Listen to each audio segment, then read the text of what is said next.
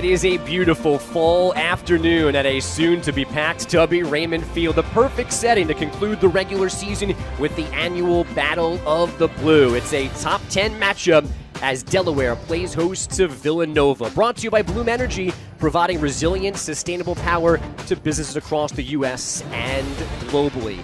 We have played weeks and weeks of football and settled nothing in the CAA so far this year. A four-way tie atop the conference, including the two teams on the field below us. So there is a lot to settle on this Saturday afternoon. Thank you so much for being with us live atop the Tub. I'm Andrew Bogish. This is former UD QB Pat Devlin.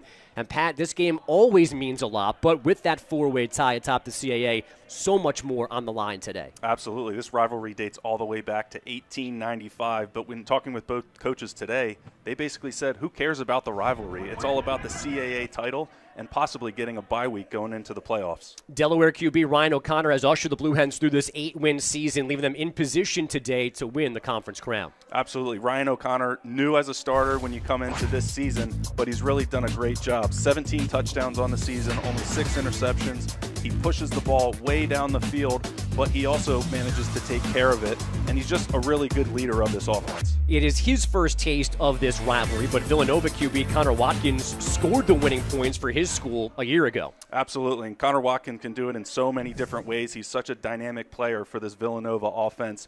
17 passing touchdowns, 8 rushing touchdowns. He rushes it a ton in the red zone and is able to score a lot of points for this Villanova offense. Multiple trophies can be won this afternoon. Delaware, Villanova kickoff is next from Newark.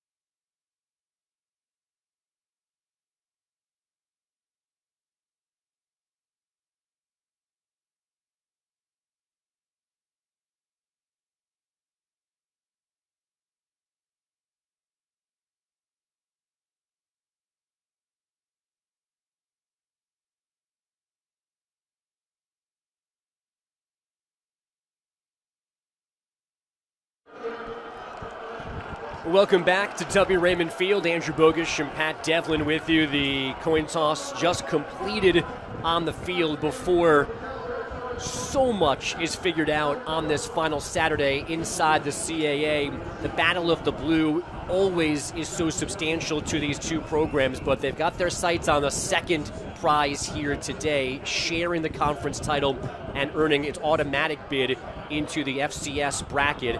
The Blue Hens have had the shorter end of the stick in this head-to-head for the last decade plus. They want to change that history today and take hold of their destiny and get a leisurely Thanksgiving, if we're being honest, because a win today probably secures them a bye through next weekend into the following weekend.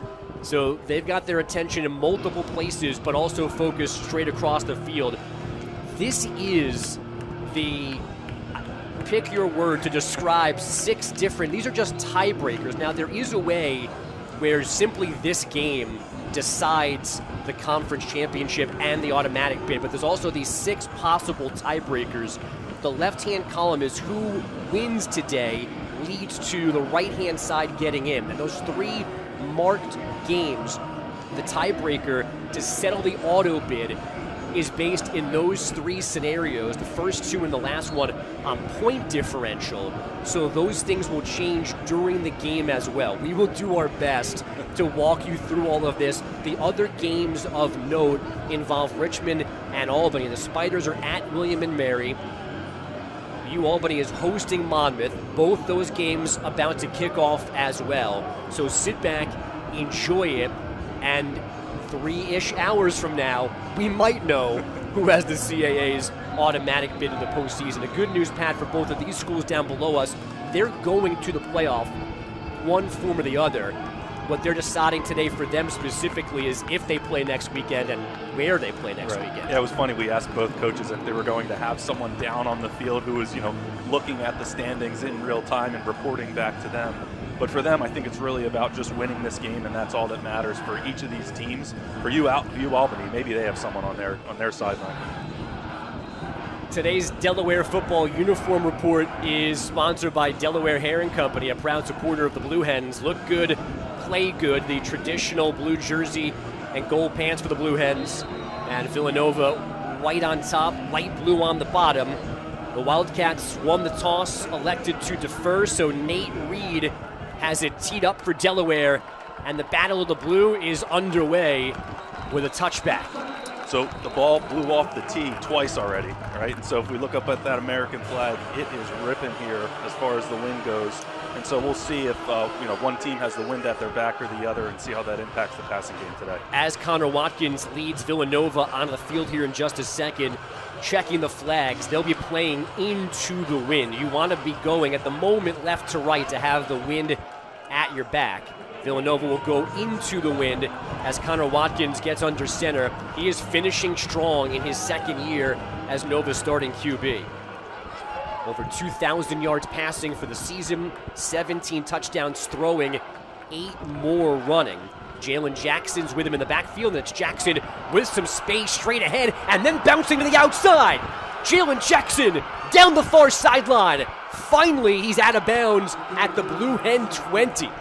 Great job there by Jalen Jackson, just kind of navigating his way through the line of scrimmage, and then you saw that big hole open up. He's able to bounce it to the outside and get a big explosive play for this Villanova offense. That's exactly what they wanted to start things off, right? A great explosive play in the run game to be able to set up the rest of their offense. We talked a little bit about it in the open, but Jalen does a great job running the ball, and then Connor also, when you get down to this red zone area, he can also run it as well. 55 yards on the run, the 59th play of over 20 yards this season for Villanova. Now a shot in the end zone, and there's the flag. The intended receiver was Jalen Sanchez, and the tight coverage on the far sideline. Yeah, that ball looked like it was way inside. I'm not sure if they're going to talk about a hold or if that ball was actually catchable. And pass interference is the call on Khalil Dawsey, who had the 2 picks.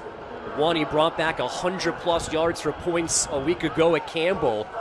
But in 2 plays, Villanova goes from its own 25 to the 5-yard line. Yeah, well, you could see there was definitely some contact there, but that ball was so far inside, and again, we'll see if that's the wind making an impact on that throw. But that throw was way inside. I'm not sure that the Villanova offensive player could get to it. It is 1st and goal from the 5 after the penalty. D. Will Barley is the running back this time for Villanova. And it is Barley, and it's a Wildcat touchdown in just 53 seconds. Absolutely. Great job there. Just identifying, no one to really take that edge right there, and Villanova runs it right around the outside, and easy walk-in touchdown. 3 plays, 75 yards in the 53 seconds. Jackson's big run set it up, and the other running back, Barley, finishes it off.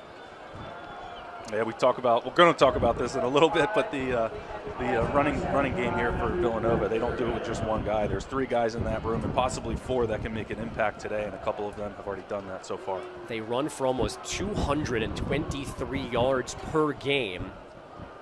The PAT is through from Matthew Mercurio, and what a start on the road for Villanova.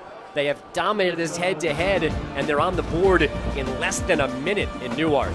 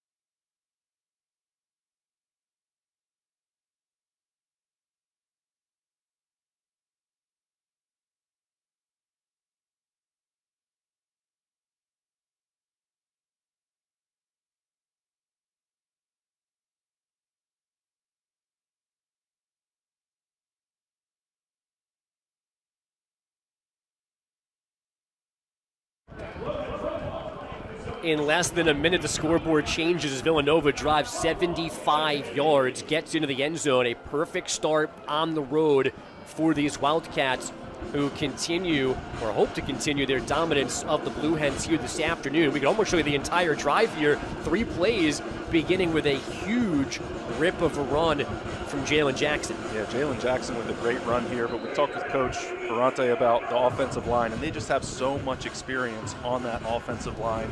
Last year, they really didn't have a ton of continuity. There were guys who were injured throughout the year, but this year there has been a lot of continuity, and it pays off right here with the great run by Jalen Jackson.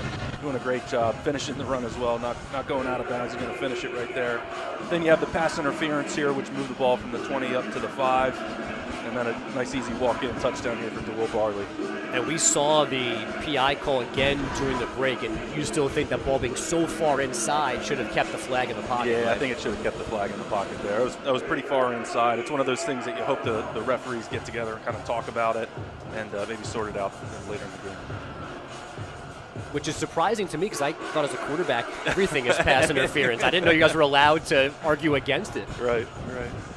Nathan Fondacaro, who punts for Villanova, also kicks off, and now I think he's going to do his first reset with the ball being blown off the tee.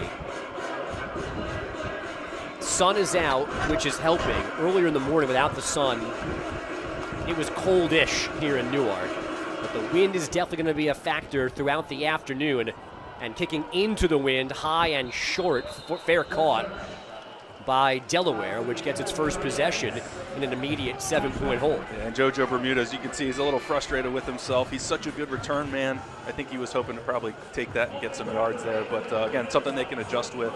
The opening kickoff, we saw one out of the end zone. The next kickoff ended up right at around the 20. And Ryan Carty, creative out of the chute, because Ryan O'Connor, as you can see, is lining up top of your screen in just a second as a wide receiver. He's going to get this from Zach Marker and throwing it back to Marker now, who's got blockers near side.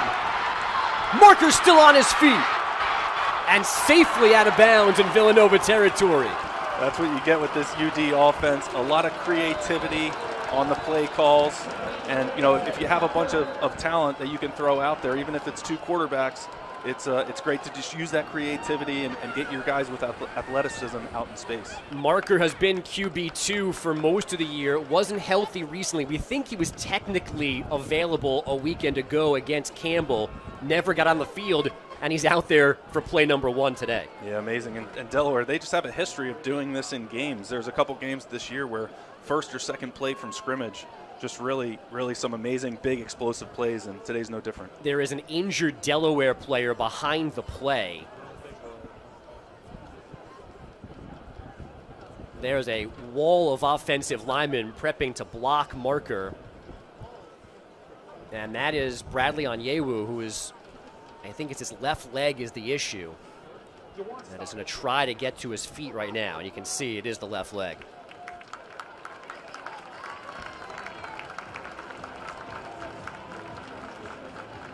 Right guard, grad student from Dover, Delaware, putting no weight on his left leg as he gets to the near sideline. Yeah, this offensive line for UD was one that really wasn't talked about too much last year, but they've really done a great job this year in the run game and the pass. Big and experienced, blocking for an offense that scores the 9th most points in FCS at just under 35 a game. Marcus Yarns has not been at full strength as of recently, but we expect him to be a full go this afternoon. That's him motioning out of the backfield on 1st and 10. And it's Yarns coming back to his left, stumbling his way near the 25-yard line. Back-to-back plays move the chains for UD. And now we'll check Villanova's starting defense. Jake Reichwein, the Holy Cross transfer, having a nice debut season on the main line for Villanova. 3 linebackers in most scenarios for the Wildcats, and all 3 of them talented. Yarn straight ahead this time for a couple. And then on the back end for Villanova, like Delaware, multiple safeties, 3 or 4 at a time. Not as crazy as 5 or 6 for the Blue Hens, but it's kind of the way defenses roll now, huh? There's as many defensive backs out there as possible, with a couple of guys who can play kind of safety linebacker hybrid. Right, they call them safeties, but some of them just play up at the line of scrimmage, and I think you'll see a little bit of that today with these Villanova safeties who are really physical. 2nd and 9 of the Nova 24, designed run. That's Marker again, and he stumbles back at the original line of scrimmage. He was almost too fast for his own good there. Yeah, Turf Monster got him there. We'll see if he stays in, if they have a little package for him to keep going. But going back to this Villanova defense, their 2 corners, Devin Marshall and Ice Waxter, they just do a really good job. They're physical, they're tough, they like to get up and press and play man coverage, and it's something that Delaware probably hasn't seen a lot of, and if they have seen it, these guys are the best in the conference at doing it. So it'll be a challenge for this talented UD wide receiving corps today. It remains Marker at QB.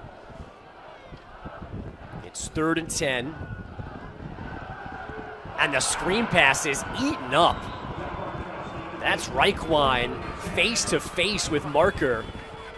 Knocks it straight down, and a promising Delaware drive dies here. Great pressure by Jake Reichwein there, obviously trying to set up that screen, and he was just able to beat his man and get in the backfield pretty early, and that's a guy who leads the team in impact plays. He's not necessarily the leading tackler, but he's got 8.5 tackles for loss, 4 sacks, and then he does things like that, getting his hands up and disturbing the quarterback and making a great play. And now a 42-yard attempt, would be a season-long, wind at the back, and that one had the distance, but it's wide right.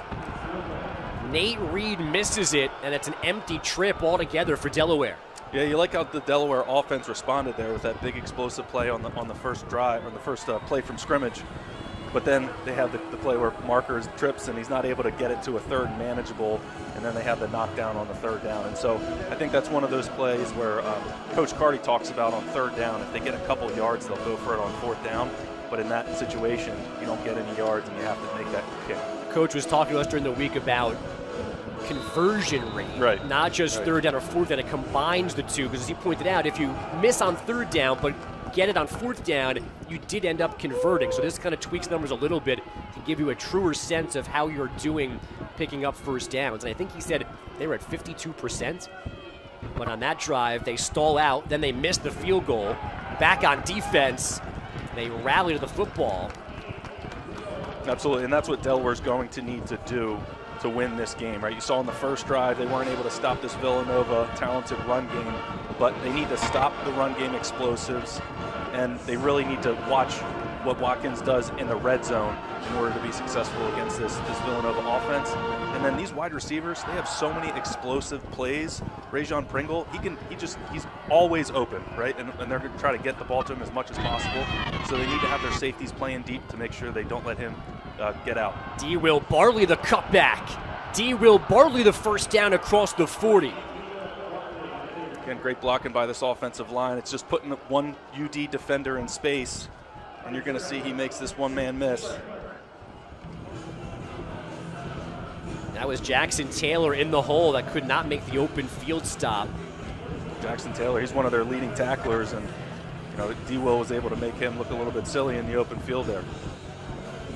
Running backs flanking Watkins on 1st and 10 from their own 42. They went 3 plays, 75 yards for a touchdown on their opening possession. Little dump off here. This is Ayo Durajaye, and by his ankles, Keno Arrington takes him out of bounds. Again, they have so many guys in this running back room that can do a lot of things. You fake it to one, you have a little screen pass out to the side for the other. Good creative football by this Villanova offense. TD, Ayo Durajaye, and Barley in their 5th year in the program. It's year 6 for Jalen Jackson, so just not 3 guys, right, but it's 3 old men, and 2 of them, Jackson and Barley, are over 2,000 yards rushing for their careers.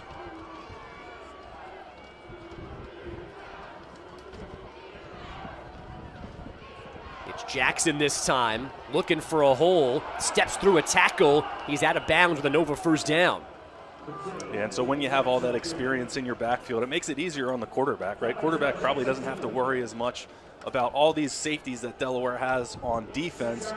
All the things that they do, these running backs have seen it, and Watkins probably has a lot of confidence in this running back room to be able to pick up any blitzes that UD throws at him. And Barley and Jackson are kind of similar. Ayo Durajaye is a weapon out of the backfield more than the other 2. So there is some versatility there. But Jackson and Barley are similar looks for this Delaware defense. Watkins pulls it back to the far sideline. First catch of the afternoon is loose or not. Pringle stepped out of bounds before that was punched free. It's a catch. It's 12 yards. It's a Nova first down. So this is one of the things we're going to have to watch with this Nova offense. I have 19 fumbles on the year, and 8 of those turned into actual turnovers. Looks like you can't really see where his feet are, but great job by Nick Ware going after that football. Maybe he saw that it was there, and he really tried to attack it as they got out of bounds. And we're going to get a stoppage here, and I get an early window to tell you that that far sideline is the difficult one for the replay crew. Does Pringle step out before Ware punches it free? And that's very close. And now I think that right foot was still in bounds. Yeah, but the problem I think, Pat, is you need to have a clear recovery. And I don't know if anybody did, because the official came from downfield waving his arms, blowing his whistle. Right. There was a defender and another Villanova wideout, and I don't think either one of them went to the football. It looks like that right foot is in when that ball gets loose, and to your point, here's the folks. Yeah, I think that's going to be a fumble, but then recovered by nobody, so Nova's going to keep it where they have it right now. Absolutely.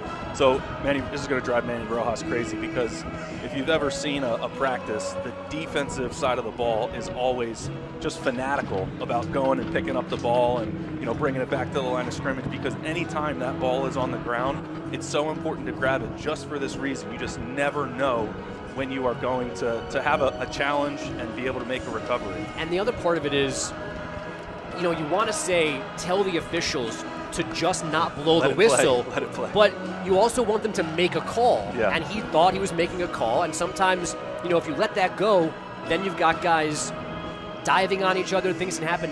Yeah, that foot seems in and the ball is out, but we've got to let it roll and make sure that nobody actually picks it up. Looks like the left foot is still up in the air. And so I think he'll be inbounds here, but again, it's about the recovery. The whistle being blown wouldn't matter if somebody recovered it. Right. But I don't think anyone went and picked it up because the call was so emphatic that the play was over. And if it stays as is, it'll be Villanova ball where they currently have it. But here's the conversation between our official. That's Jeremy D'Angelo. He's in charge today.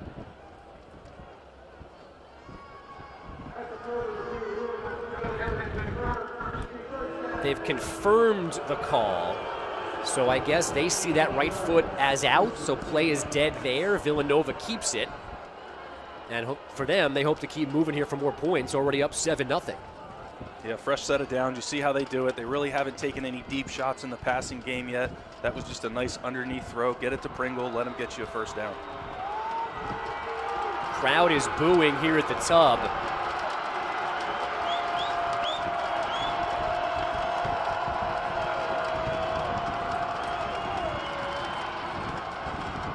Durajaye went straight ahead inside the 30. Good efficient run on first down. I think Villanova will take that all day if you get 4 or 5 yards on first down.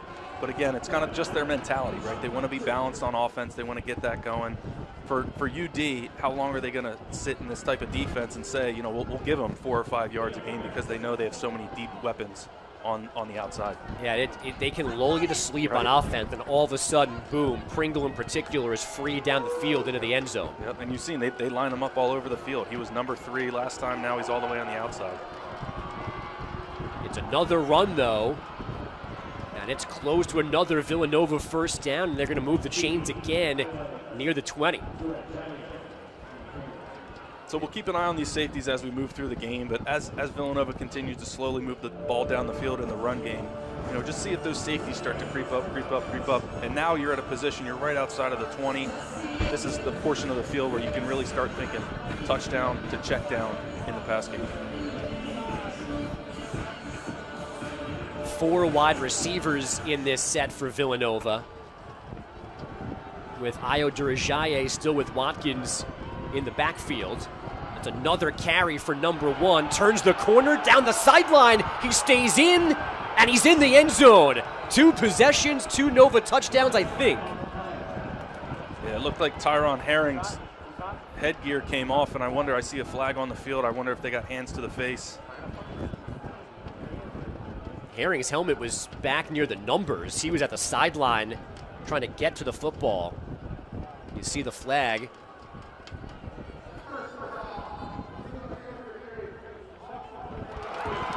So it is against Nova.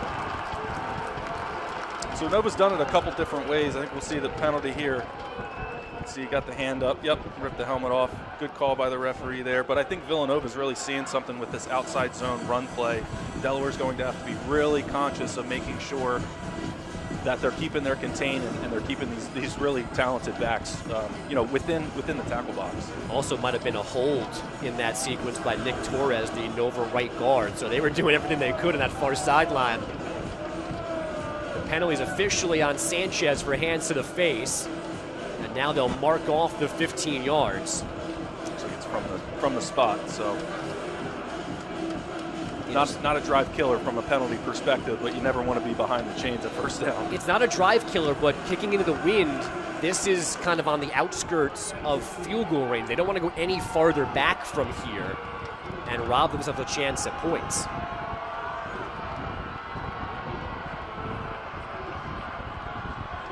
Jalen Jackson back in, and Jalen Jackson's got nowhere to go. It's good gang tackling by this UD defense. You saw that time they did a much better job setting the edge and turning that running back inside to the rest of the defense, and they're able to get a stop here. Now, 2nd and 18. They're looking to get about 9 yards here on this play, but then you also have to remember this is Villanova, and they could go all the way to the end zone. Interesting. They don't move too fast, right? They're not huddling, but they're at the line of scrimmage. They're taking their time. Play clock about to be at 10 for this 2nd and 17 play. Watkins, Pringle on the slant, didn't catch it. And now it's 3rd and long. Little RPO there. Connor Watkins is having a discussion with Pringle. I'm not sure that they were on the same page as far as the route that they were running. Now this puts them in a really tough position, right? You're kind of not productive on your 1st and 2nd down. Now you are in a 3rd and 18, and if you're the quarterback, right, at the college level, there's not a coach talking to you saying, hey, we need X amount of yards to get the field goal. So hopefully that's one of the things from a preparation perspective that the coaches have been talking to Connor Watkins about. Watkins, little swing pass for Jackson, and from behind, Chase McGowan gets him down. Great job. Great chase down from Chase McGowan there on a really talented running back. 12 tackles for loss, now 13 tackles for loss, and he's just really a linchpin for this UD defense. Read it well, sheds that block, and then the big guy runs down the running back. Running him down. That's great. And because of maybe that wind exclusively on 4th and 19 from the UD 31, instead of a 48-yard-ish field goal for Matthew Mercurio, Nova's going to go for it. Although Watkins has punted in the past, I don't think that they would try to kind of pooch kick here, but that's always in play when he's out there. And with the play clock at 1, he just gets that timeout call in. You can see there was a little bit of confusion with the wide receivers there. Everyone was kind of looking over to the coaches to kind of figure out what was going on. We'll take the break with them. A 4th and forever for Nova, already up 7-0 though in Newark.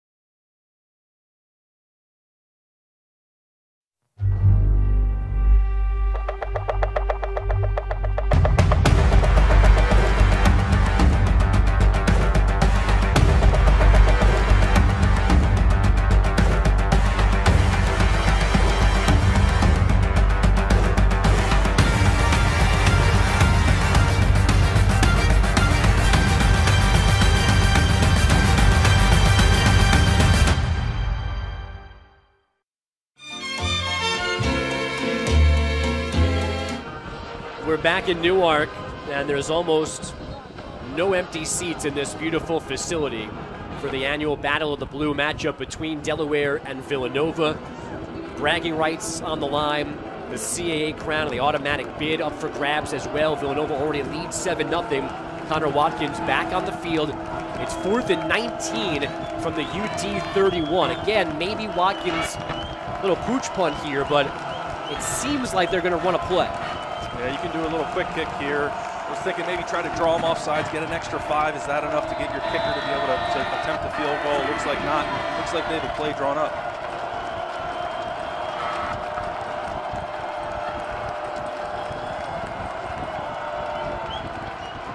Watkins sets to throw. He can run. He's got some space.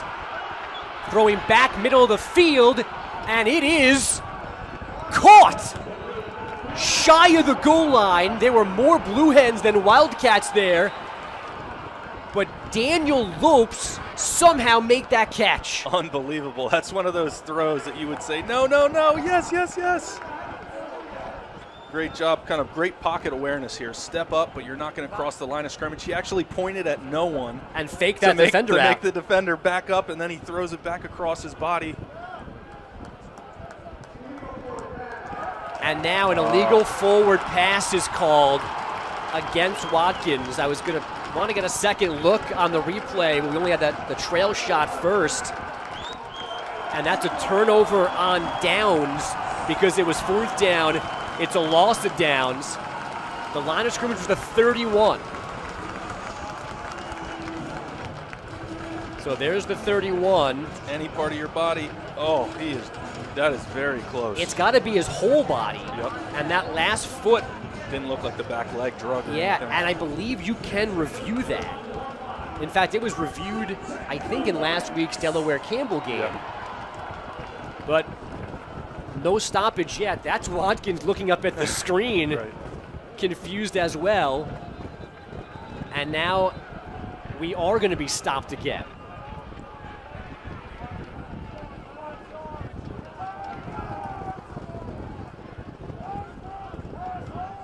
No announcement yet that they're checking on this. As Jeremy D'Angelo comes together with Jonathan Forte as umpire. He's going to enforce the 5 yard. Oh, that would be smart too.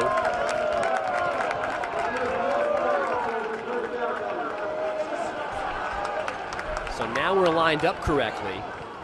All right, so now the last drive, we saw Ryan O'Connor as well as Zach Marker. Now, Zach Marker's a guy who's played a couple games here, started a few games when Ryan O'Connor has been hurt, and he's really played fairly well. I think he needs to work on the deep ball a bit, but extremely athletic and great in quick game. Empty backfield, it's O'Connor slinging it. Jordan Townsend the catch. Yanked down right away by Daniel Abraham, one of those Nova linebackers. Now, this was the plan kind of all year, O'Connor and Marker, but as you said, they weren't always simultaneously healthy. But as a former QB, I've got to ask you kind of the generic rhythm question. When you're on and off the field like this, is it hard to kind of get your feet in the game? Yeah, I think it can be tough at times, but again, there's ways to kind of keep yourself in it, and being able to turn around and hand the ball off to Marcus Yarns is a huge part of that. You don't just have to come in and throw it on 3rd down, right? What I have always had an issue with is 1st and 2nd down, you have the Wildcat guy in, right, and then now you bring in the starter and have him throw the ball on 3rd down. Yarns through the hole, breaking tackles. Earlier in the season, Marcus Yarns, he wouldn't get touched until 9 yards downfield, and I think we wanted to see a little bit of that today in order for Delaware to have some success, and that was it right there. I mean, great blocking by this offensive line. Yarns got nicked up in their Elon loss, was in uniform, got 1 carry last week against Campbell.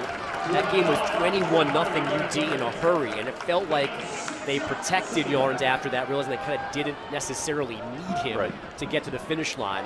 We expect him to be, and so far so good, a full go today, but there is no Kyron Cumby today for UD. Yeah, but it's great to have him full go because you've seen it. They've kind of moved him all around the field, motion him into the backfield, motion him out of the backfield, line him up outside. O'Connor rolling, Townsend able to reach and catch, going out of bounds. It's a good catch by Townsend, a better throw though, and maybe he goes up the field for some more yards, right? Yeah, that's one of those where you're zone blocking to the left because the quarterback's rolling out to the right, and the running back had 2 guys to block here, and rightly so. He chooses the outside guy, but that leaves a free runner at Ryan O'Connor. He does a great job just drifting away and making that throw. But now you kind of set up this 3rd and 1, and this is one of those situations where coach's playbook is wide open because you know he's going to go for it on 4th. O'Connor remains the quarterback. Chandler Harvin is in motion for UD. Inside handoff, Yarn stayed on his feet a couple of times. The 3rd or 4th effort gets him closer to the marker, but short, and it's 4th down. Yeah, so I think they look to the sideline and they know immediately. But Marcus Yarn's here, just free runner, nothing you can do. But does a great job breaking one tackle to make sure it's not a huge loss, and then almost makes it back to the line of scrimmage. It was Brendan Bell who blew that play up, penetrating for Villanova. Yeah, that's what Brendan Bell does. 8.5 tackles for a loss, and it sets up this 4th and 2. They missed a field goal on their opening drive after giving up a quick Villanova touchdown. Again, they roll. O'Connor needs a receiver. It's an interception.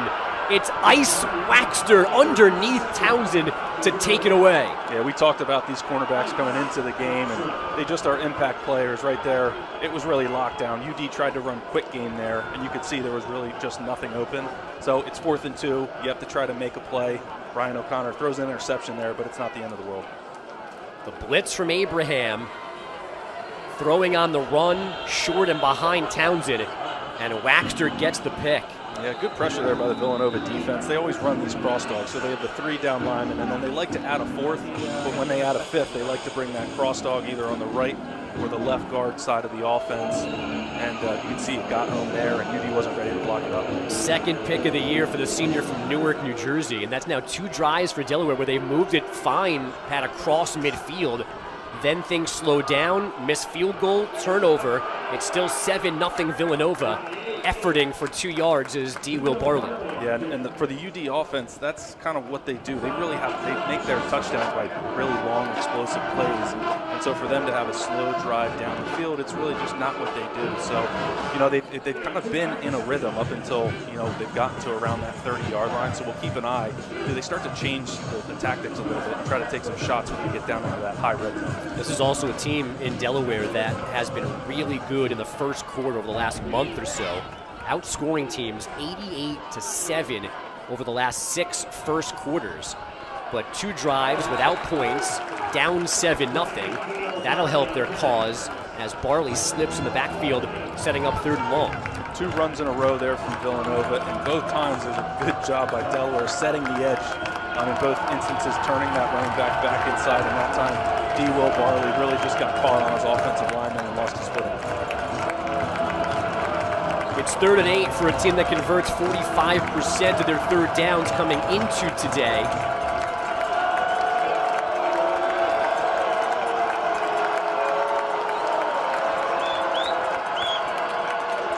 Time to throw for Watkins. Down the middle, it's Pringle, 1st down, Nova across the 45. Zone coverage there. Connor Watkins, offensive line, does a great job blocking it up. Connor Watkins has all day to survey the field. Starts out looking to his right, and you'll see Pringle come back to the left. Crossing, great job not running through the hole, right? Kind of tempoed himself there through the middle of the field. A nice on-point throw from Connor Watkins. Mateo Van Damia was the defender that Pringle crossed to make the catch. And he's a linebacker, right? He's that linebacker safety mix, and you could see he just kind of dropped a little bit too far past where that crosser was coming underneath. I'm also old enough to remember when he was a tight end for UD. Final 20 of the opening quarter. Watkins spikes it on his way down. There has not been a whistle or any signal, but clearly that was him throwing it down. This is not a fumble, but is it grounding? No, it really should be grounding. I didn't see, we can look at the replay, but I didn't see anyone in the vicinity of that throw. It looked like he was trying to get rid of it, but like you said, he threw it right into the ground. And for that reason, I really think it's probably a pass, intentional grounding. Now you can see, yeah, so you kind of had D. Will Barley standing off to the side a little bit there, but I think also we have to check where his knee was when he threw it. Jackson Taylor was the one on the back of Watkins. Jeremy D'Angelo just said this is an incomplete pass. But if his knee is down before that, then Delaware wants this to be a sack. It's the right knee or the left knee that's going down first. Like that's close. Yeah, that was bang, bang. We are collecting debatable, replayable calls in this first quarter. And we apologize for Jeremy D'Angelo's mic not coming through for you to hear, but he just announced something. I think they gave him a sack. So so the officials changed it up here, and it's a sack.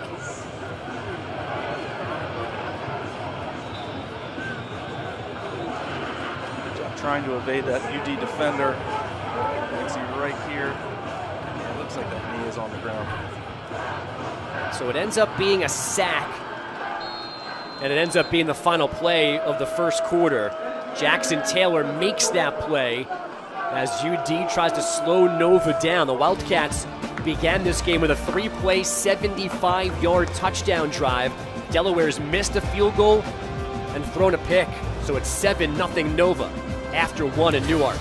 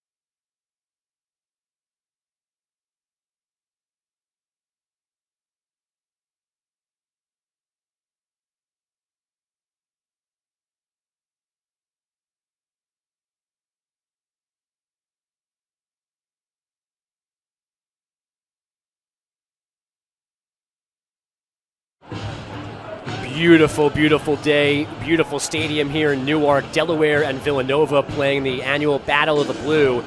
The second quarter begins with the Delaware Football Injury Report, sponsored by Christianacare.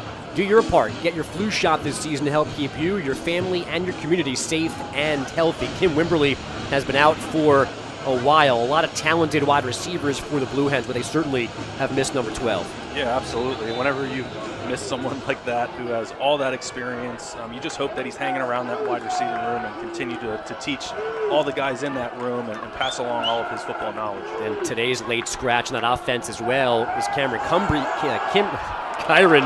being out, as Connor Watkins looking for Sanchez, can't connect. Absolutely. Great job there by Tyron Heron. Just playing really tough defense there and then getting his hand up at the last second. Again, Coach talked about how Connor Watkins, just so many throws have been on the money, and these, quote-unquote 50-50 balls, when you're putting the ball on the money like that, you're forcing the guys on the other side of the field who also are on scholarship to make some plays, and Tyron Heron was able to do it that time. 3rd and 15 now for Nova on their side of the 50. They've got the wind at their back in this second quarter.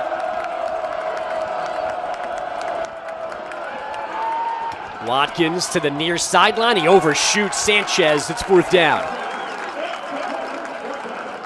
Just an overshoot there by Connor Watkins, but again, putting yourself in that 3rd and 15, you're not going to convert too many of them.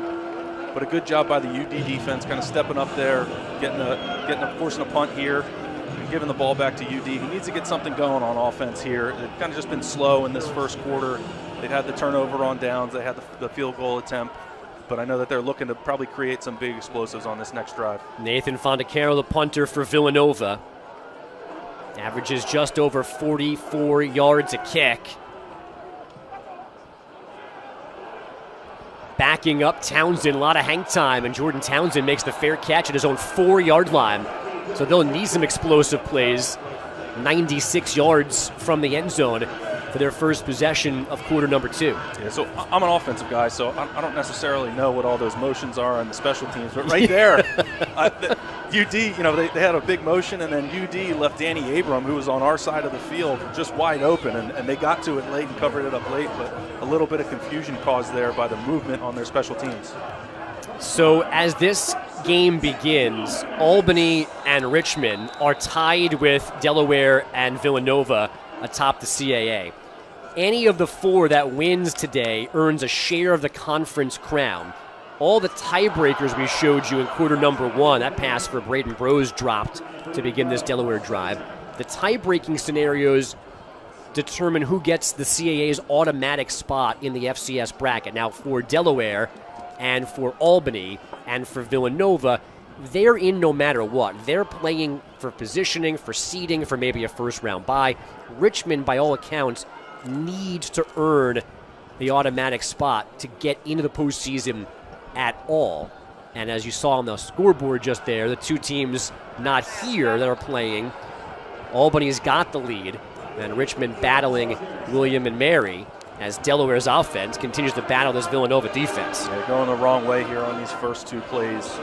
Again, they kind of tried up the middle, and they ended up with an RPO that was dropped by Braden Brose there. And that's one of those that it needs to be a run play. You need to be 100% on it. So when you drop that, you're kind of starting from behind the chains, and then second down run wasn't really successful. And now you're putting yourself, you know, you're in the shotgun. If you're the quarterback, you're in your own end zone, and you have a 3rd and long.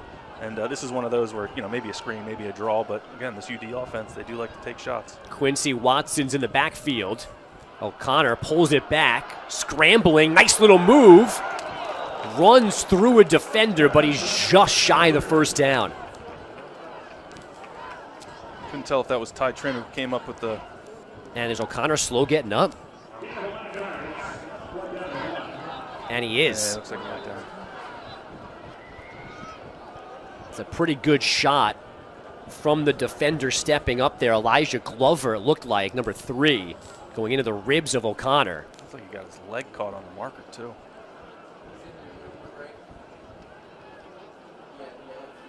O'Connor's missed some time this year. Zach Marker, his backup, has as well. It's O'Connor down on the Villanova sideline. We'll check on him when we come back to Newark.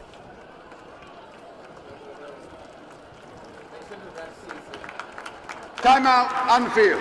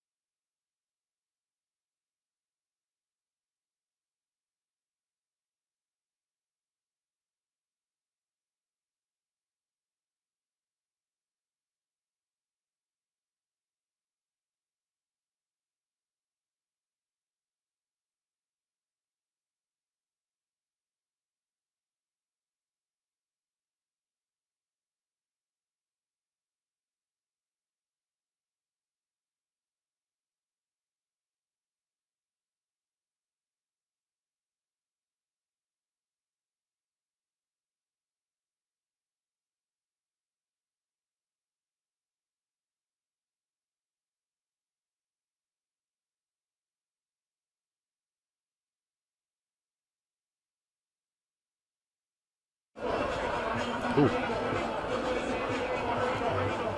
So Ryan O'Connor is up, back on the near sideline. Just threw a pass, though, and kind of recoiled and grabs that lower left side. Now, he gets hit there by Elijah Glover's kind of right forearm going out of bounds, but then he trips over the first down marker and falls on that side as well. So it could be one, it could be both, but he's clearly not feeling well right now as Delaware gets set to punt. So hopefully they're going to punt here, and he'll have some time to kind of shake it off. But he's going into the tent right now. The run at least gives. It's a fake, and maybe. Nope, they are short. Ryan Carty gambles a fake punt deep in his own end, and they're less than a yard short of the first down. Coach talked about discipline here. You can see they just snap it right to the up back. And just really great discipline by this Villanova defense to be able to stay home, right? Focus on your alignment, your assignment, and they're home there to make a play and get a turnover on downs. It's Braden Brose that took the snap, that got the snap, and then Shane Hartzell, one of their starting linebackers, goes low in the hole, cuts him down, and Villanova takes it back inside the UD 15. Mark Ferrante certainly loves that. Yeah, with the injury and the timeout, it probably gave him a little bit of time to talk about it, right? Be careful of a fake here. It's 4th and less than a yard. Great starting field position for Villanova. Jackson to the outside. He's inside the 5, but there's a flag behind all of this for a hold.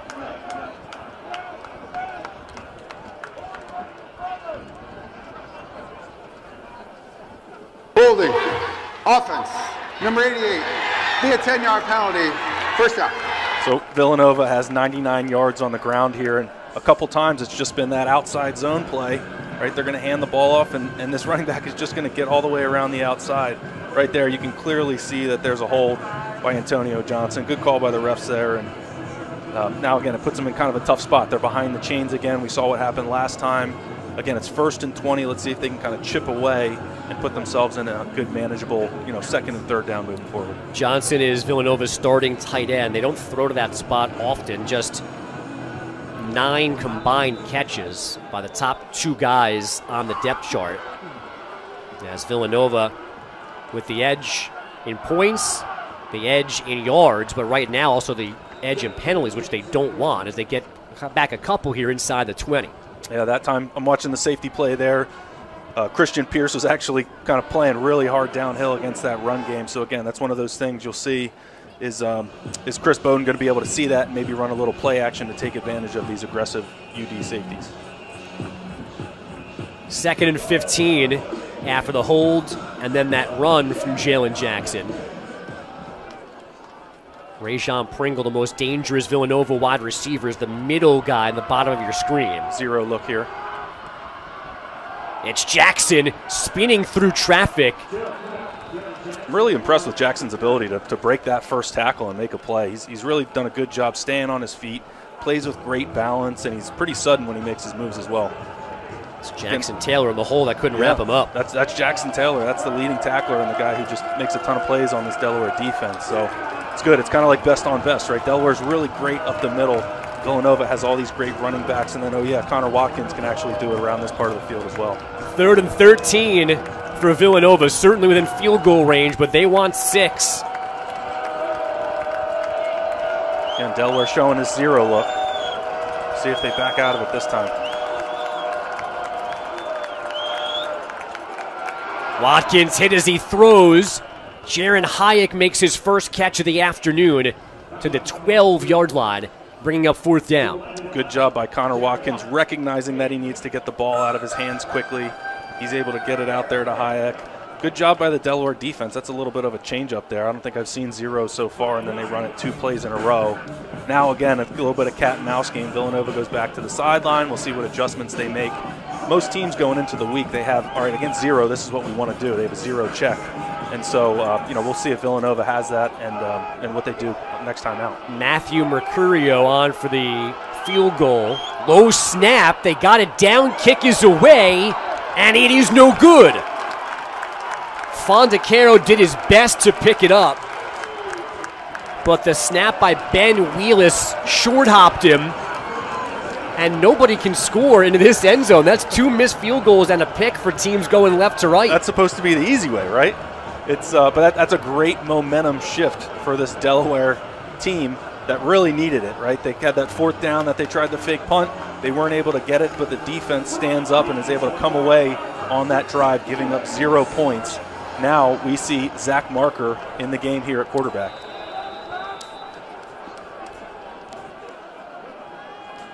I'm trying to see where Ryan O'Connor is on the UD sideline as this drive begins on the ground.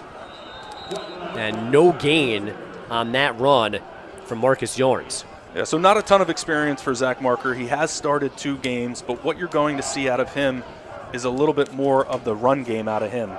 He's great in that quick passing game. I think he doesn't have as much experience.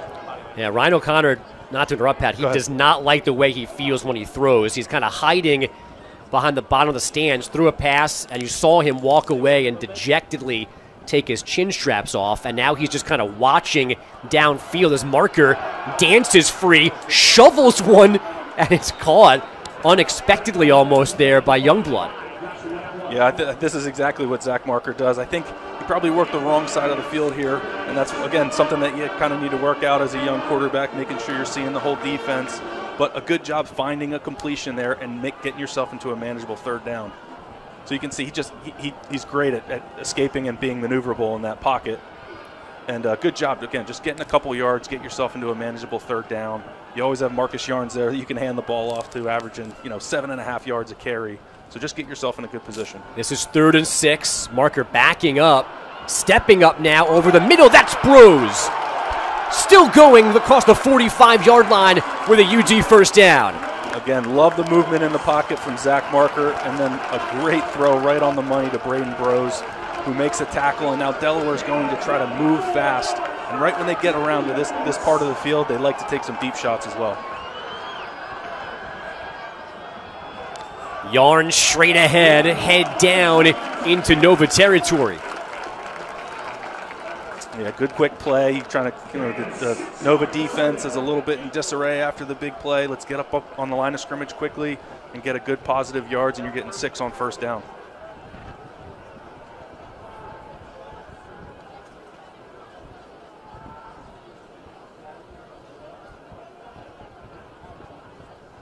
Marker, a long look at the sideline. The canopy guys were late putting up the blocks for their the signal callers there. Yarns, straight speed to the 41, and a Blue Hens 1st down. That's great. That's huge for a young quarterback to be able to hand the ball off to someone as dynamic as Marcus Yarns is. And again, a great job by this UD offensive line.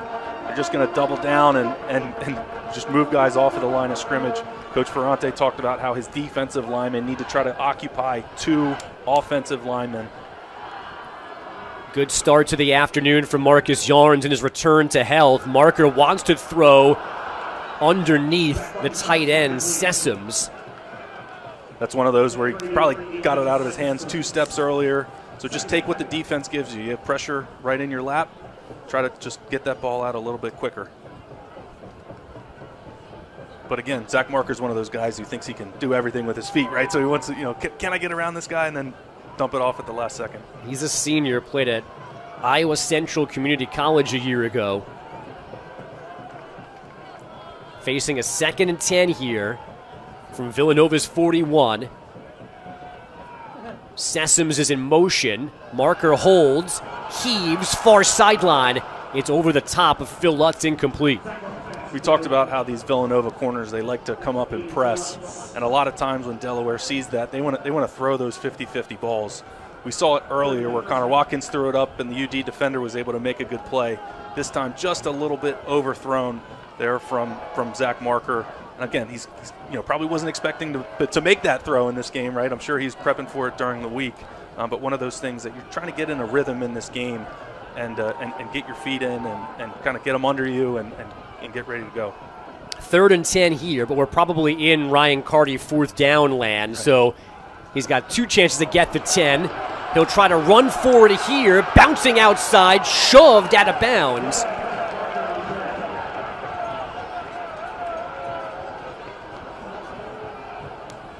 and now he's hurt.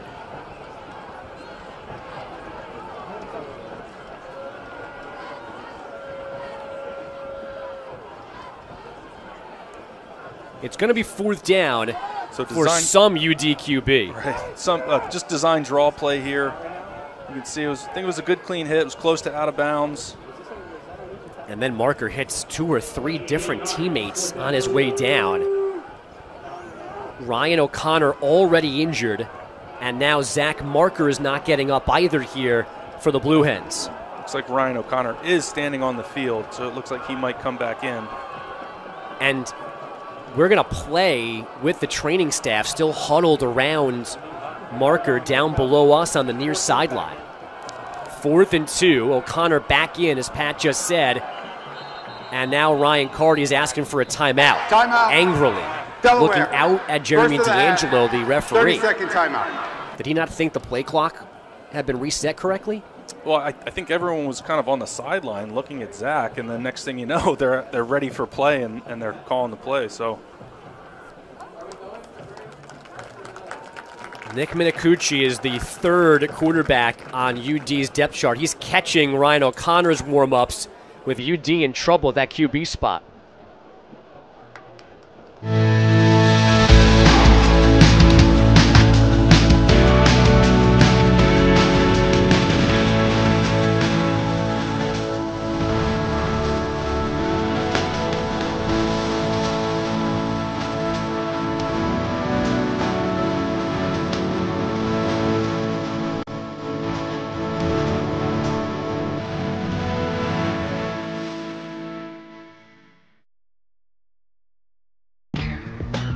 However you do the holidays, do it together in the Chevy that's right for you.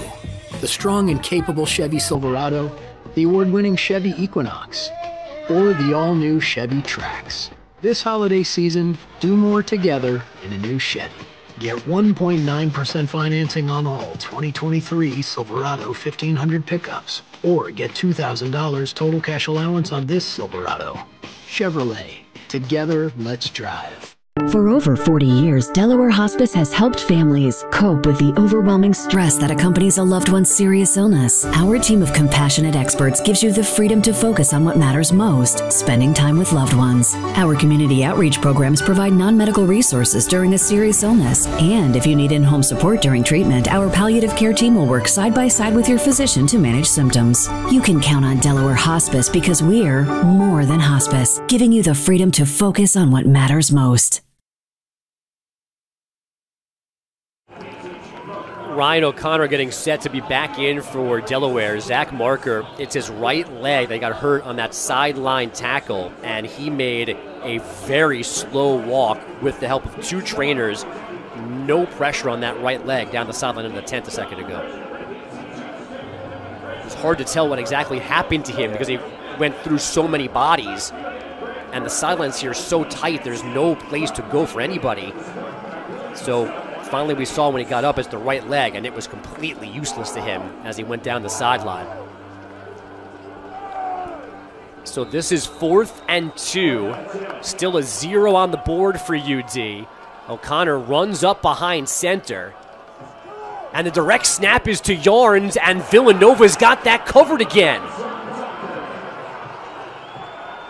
Again, kind of do that drill where you kind of go up and you try to get them to jump off sides, and then a interesting play call here.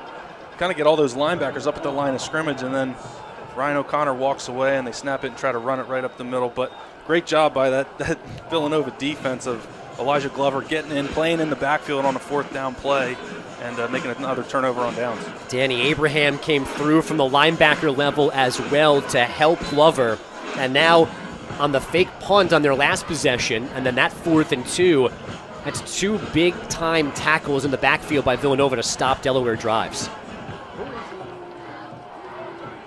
Wildcats have it back again. They scored in less than a minute.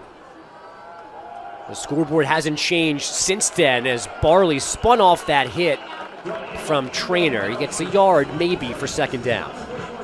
Yeah, again, they're not going to get away from that run game, right? It's what they want to do. They want to remain balanced. And So, I think they saw something on the outside there. They want to continue to work those edges. But the last couple drives, Delaware's done a much better job of containing these running backs and keeping them inside. I can't believe, though, that we've had, 23 minutes of game time now, and there has not been one shot down the field by this Villanova pass attack. Yeah, and it's one of those things, though. You said it. They'll lull you to sleep, right? They're going to keep on running. The next thing you know, Pringle's going to be running right down the field. And there he is. And out of his hands it comes again. The ball is loose again. Called incomplete. Delaware this time picks it up just in case. Ruling on the field was just like we talked about, right? Pringle down the seam.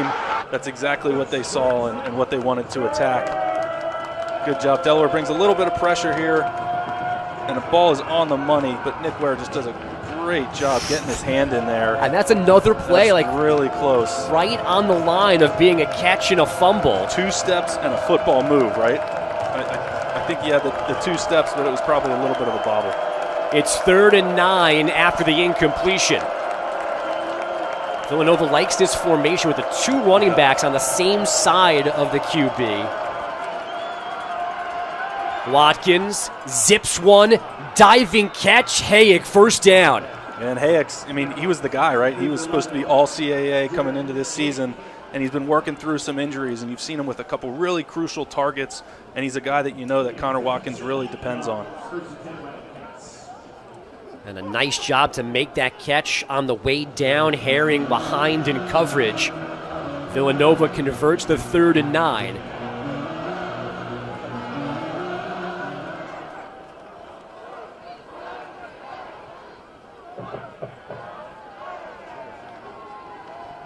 Barley on a first down run, again survives first contact and gets 2 to the 50. You know, Connor Watkins is a guy who's played a lot of football, right? But I'm really impressed so far. He kind of seems like he knows where he wants to go with the ball. There's not a lot of hesitation as he's working his way through his reads, and he's putting the ball on the money when he needs to as well. Getting late second quarter. Villanova has had the edge in yardage, in time of possession as well, but just that opening drive touchdown. They missed a field goal on a bad snap on their last possession. They've also turned the ball over on downs. Wide receiver screen has nowhere to go. This time the ball is out. UD says they have it, and they do.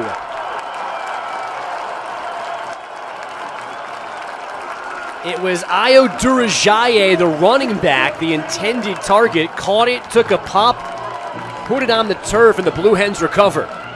Let's see who dislodged the ball here. Just trying to set up a tunnel screen coming back inside. Jack Hall there. Looks like Jack Hall probably got a hand in along with Dylan Traynor. And then a great job by Jackson Taylor. Again, what we're talking about on defense, when these defenders see the ball on the ground, they have to attack it. Great job there by the savvy vet, Jackson Taylor. We'll give the knockout to Hall. Taylor certainly the recovery. And the Blue Hens continue their search for their first points of the afternoon. And again, this is a team that has been lethal before halftime over the last month or so. 3rd quarterback in the game now. That's Nick Manicucci out here. And so I know he's had a couple reps so far, but again, this is the 3rd quarterback you're playing today. I think you're going to see them actually. You know, he's talking about should I pull that one there, but he's really going to need to lean on Marcus Yarns here. Manicucci, a freshman from New Jersey, a Don Bosco prep product, one of the premier programs in the Garden State. Coming near sideline for a Youngblood catch. And the second spin, he takes a thud from Abraham to end the play, and Abraham doing some talking on the sideline as well. Yeah, but I love the play call, right? You have a new quarterback in. Just give me a hitch on the outside. You had access. Just throw that hitch. Get the ball out of your hand, and now here, be careful taking that second shot on the sideline.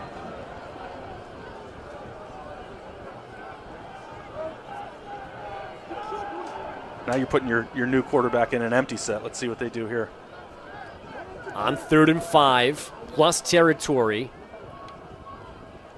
Handles the snap, does Manicucci, running with blockers. The somersault inside the 40 is going to move the chains. A little bit of mishandling of the snap there. You got a lot going on. You got to bring him in motion. You have to call the snap at the right time, and then it looked like that was probably going to be a handoff to Yarns. He fumbles it, and he says, all right, I'm just going to follow Marcus Yarns. He knows exactly where he's going. So good job getting up the field and getting that first down. And some help from downfield blocking from Youngblood, the receiver.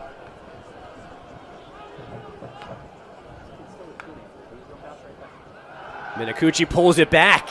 Braden Bruce spinning free down the sideline and in for the touchdown. Great job. I mean, third QB on the roster coming in, knowing exactly where he wants to go with the football, and then Braden Bruce taking care of the rest, breaking a tackle, and there was no one else home. Again, let's watch it, a little play action. You see Braden Bruce coming in motion there, and he's just going to run a little wheel route. Great ball placement. He puts it in the back shoulder. He protects the tight end from a big hit. Braden Bruce take care of the rest. Second touchdown pass of his freshman campaign. Minakuchi threw it. Bruce did the second half of the job. And now the PAT to tie the game. And that is up and through from Alex Schmoke. So we saw Nate Reed try their field goal in the first quarter. Schmoke handles PATs like he did a week ago at Campbell. And Minakuchi getting a lot of love on the sideline with Delaware finally in the end zone. Yeah, of course he is. Great drive. Great job just knowing where to go with the ball, right? You're the third string quarterback, and you have to, make sure that you're staying in all these meetings. And it appears he's doing it, right? He knows exactly where to go with the ball.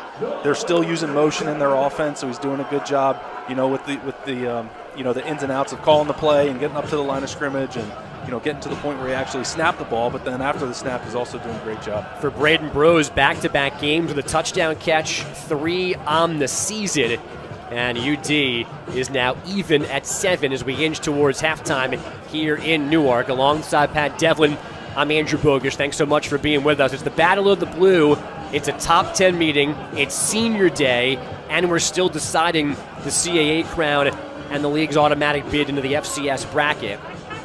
This afternoon's leadership showcase highlights special teams coordinator and safeties coach Art Link. Under Coach Link's guidance, the Blue Hens have averaged 20 yards per punt return against CAA competition. That's the best mark in the conference. Sponsored by Easter Seals, Delaware, and Maryland's Eastern Shore, celebrating 75 years of creating an inclusive community, and we're just getting started. High, short kick into the wind. Fair caught by Nova, shy of their own 30. They just coughed it up, did Villanova, so at the very least here, late second quarter, Connor Watkins wants to steady the ship for that far sideline of Mark Ferrante's team. Yeah, he's got the experience to be able to do that, but now the momentum is on that Delaware side of the ball, right? Great job getting the fumble recovery and then turning around and scoring a touchdown off of that sudden change situation. And now the Villanova offense comes back out, and they need to be able to wrestle that momentum back away from the UD side of the football.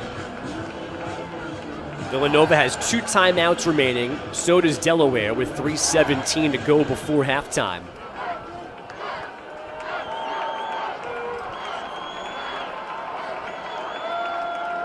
This game has already had a failed fake punt, a couple of turnovers, a couple of missed field goals, and a big shot here.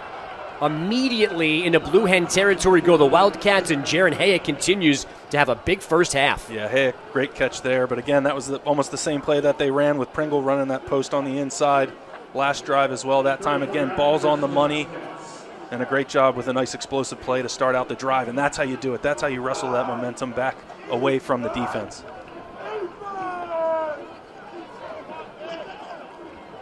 Four catches already for Hayek. Watkins has time here, slinging. Sanchez, did he get a foot down? He did. What a catch on the near sideline from Jalen Sanchez.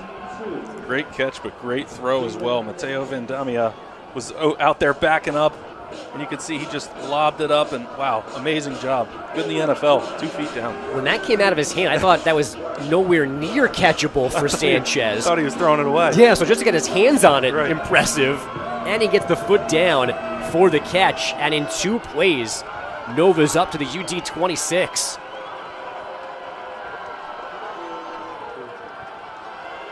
And again, Watkins has time, takes that shot down the field, misses Pringle, but you saw the flag fly. Yeah, it looked like they were throwing the flag on Nick Ware there. Looked like he didn't really have any help either. There's a flag in the backfield as well. Which might be roughing the passer. Yep. But I think they found something here in the middle where they're running that number 2 on the seam route or the inside post route, and it looks like there's not a lot of safety help on the inside. And that time Nick Ware got caught in a lot of space against a really fast, really good player in Pringle. And we have multiple fouls on the play, both against the defense. Pass interference, defense, that penalty is declined. Personal foul, roughing the passer, 0. 15 yards. So Jackson Taylor called for roughing the passer. He came late. Here's our first look at it. Taylor is 0 on the delayed blitz. Correction, we will accept the DPI, the pass interference, as this will be a 15-yard penalty, and we will decline the pass interference. And I guess that left arm around the throat is the Decline call? the roughing the passer, correction. I don't know. It's the pass interference either way, it doesn't matter. Yeah, right. The pass interference was legitimate, so you can argue against roughing the passer, but then PI would have counted. Either way, it's a 1st and 10 for Nova at the 11-yard line.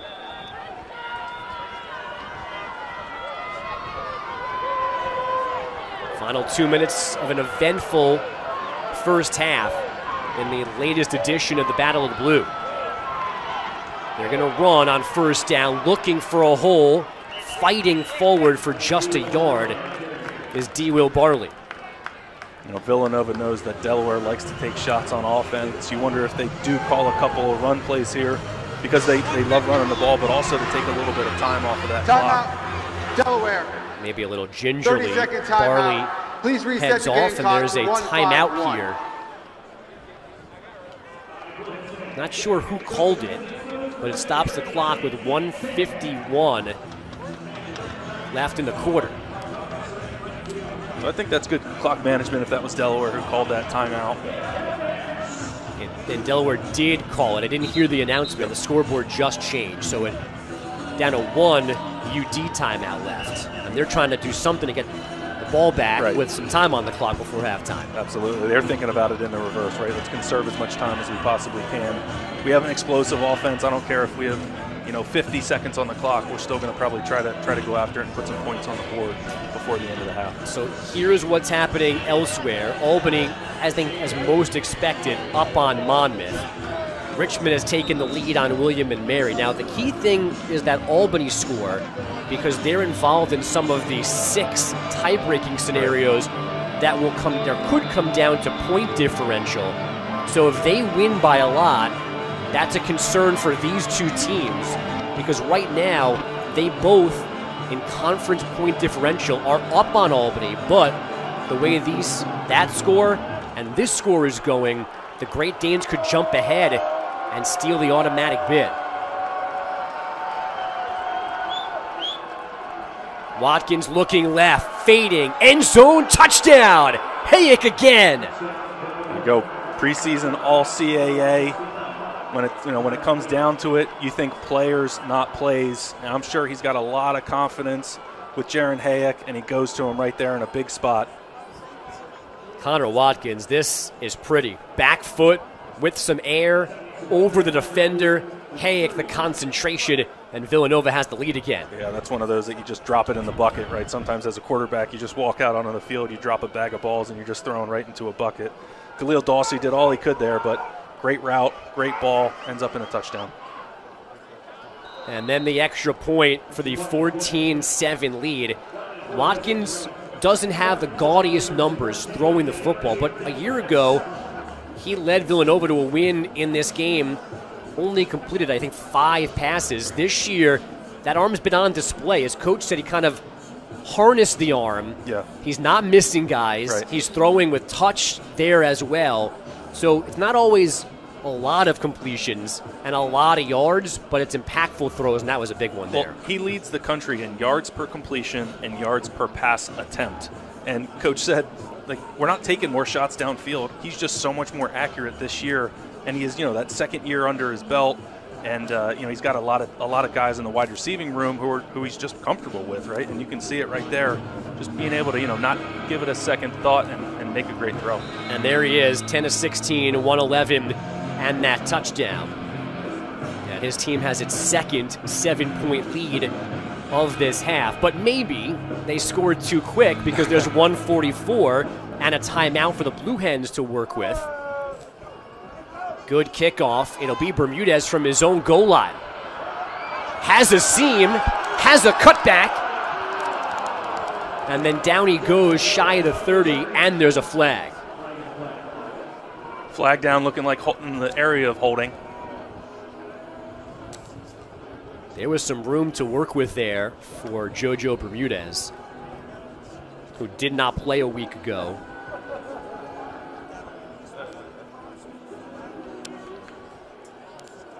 During the return, illegal block in the back, return team number 2. It'll be a 10-yard penalty from spot of the foul. First down. Yeah, you talked about JoJo Bermudez. He's just really such a talented player, but he was out last week, and I really haven't seen any plays specifically designed to go to him this week, and you just kind of wonder, is he maybe not 100%, and coach wasn't really sure how much of the game plan he should be a part of. But I think if this UD offense wants to be explosive, I think JoJo is going to be involved in this game plan moving forward. Nick Minicucci remains Delaware's quarterback. Their starter, Ryan O'Connor, got hurt, left side, left hip, tried to come back in. Throwing seemed to be a problem. While he was off the field, Zach Marker was playing, hurt his right leg on a tackle going out of bounds. So here's the freshman from Jersey who just threw a touchdown pass. Youngblood, the catch with the defender right in front of him, he couldn't shake loose. And so 2-minute drill, the first couple plays, you just want to have success, right? So I love the first play call where you're just really throwing a hitch to your number 2 receiver. Nice and easy throw, get a couple yards, see if you can kind of get this drive going before the end of the half. That was Ty Trin, one-on-one with Youngblood that got him down. And Coach Ferrante talked about how great they are tackling in space. It's their bread and butter. It's what they do.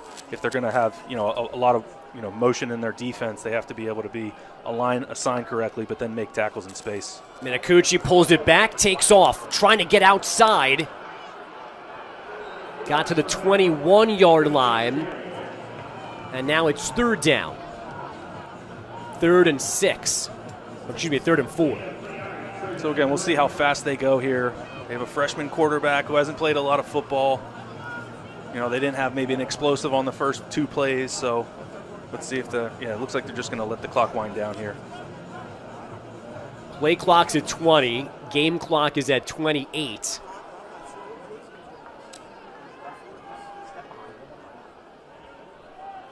And clearly in no rush to play this as safe as possible. Already down 7, somewhat deep in their own end. They'll just burn a timeout here.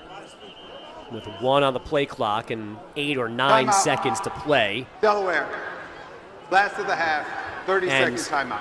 As aggressive as Ryan Carty wants to be, this is, and as good as the last drive from Minicucci was, you got to be super careful here. Yep, and also when he's looking at his play sheet, I'm sure he had some things lined up if Zach Marker came into the game, and I'm sure he thought about what happens if Nick Minicucci gets in the game, but I'm sure even he would love to kind of get in there at halftime and really, hey, sit down, let's look at the play sheet. What are your favorite plays on first down, second down, 3rd and short, medium, in the red zone, right? So to be able to go talk to your coach about all that stuff and get on the same page, there's a certain value to that, and I think it makes sense.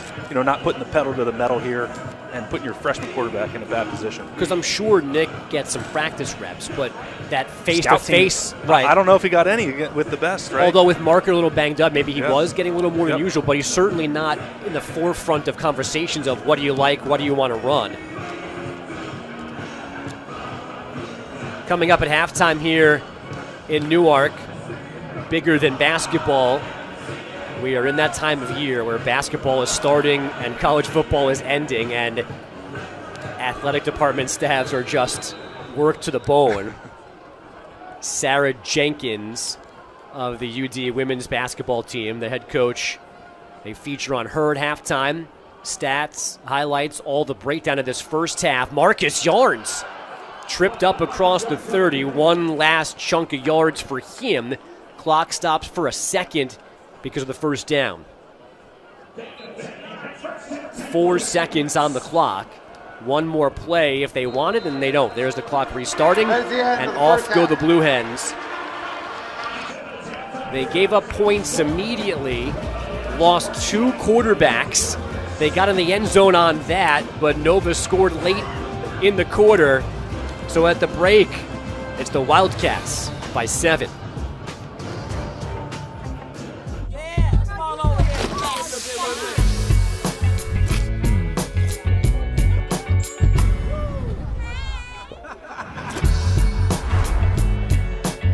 Every bite better with Pepsi.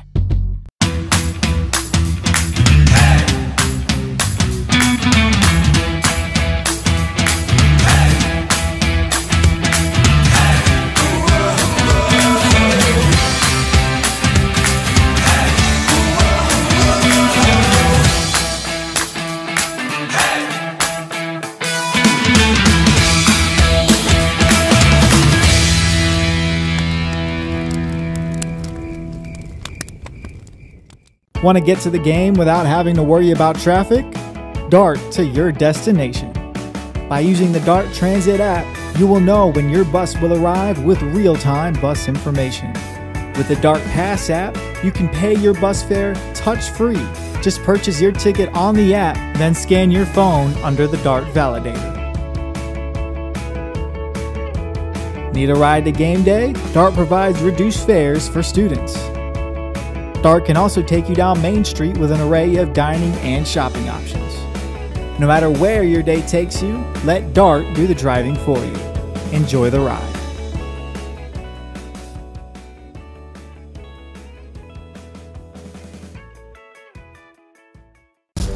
Do you know what a blue hen is? It's prideful, spirited, fiery. A blue hen never backs down from a challenge. And we're there to support them. Delaware Orthopedic Specialist, the official orthopedic partner of University of Delaware Athletics.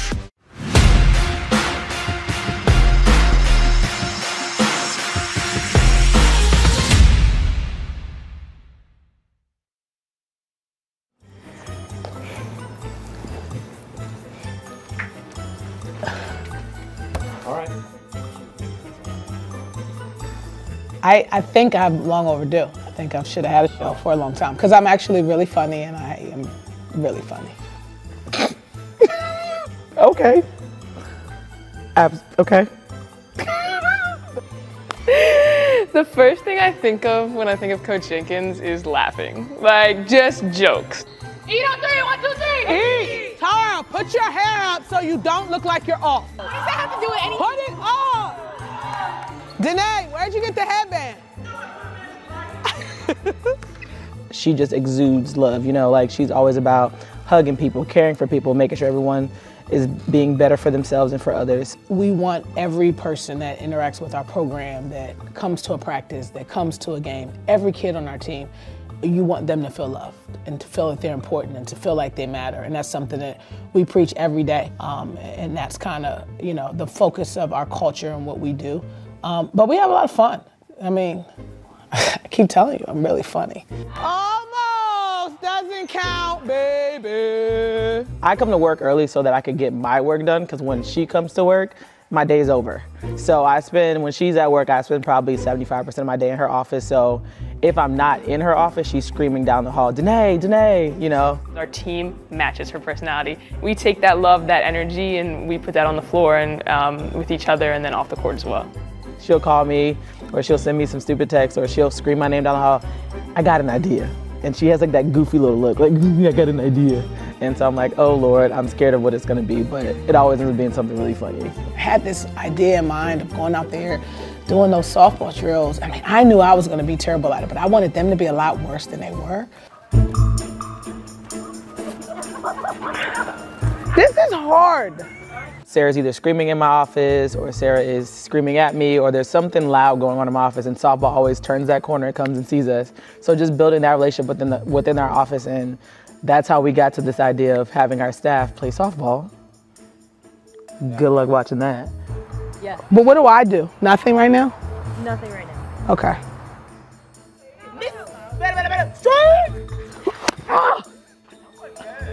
Did I look athletic? So it kind of made me mad because they weren't that bad, but it was fun. You know, they still have that athletic piece to them. I've lost all athleticism in my old age. A lot of her ideas are definitely, you know, they're all about building relationships and building community. So like, she came up to me, she's like, I want to do a dance, and I'm like, okay. She's like, can you find out if dance could do a dance? They'll do a dance with us. I was like, okay. So then it turned out to be really great.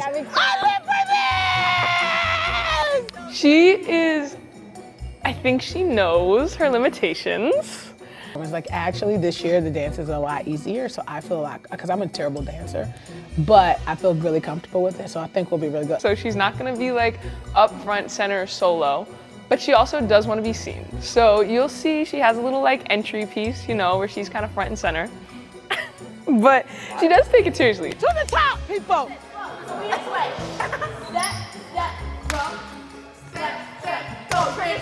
She says she like reviews the tape. We film it, and she says she practices it. So she's very serious about getting it right, but she does know her limitations. I think I get on their nerves sometimes because I always want to hang out. We're a dysfunctional family, but it's all love at the end of the day.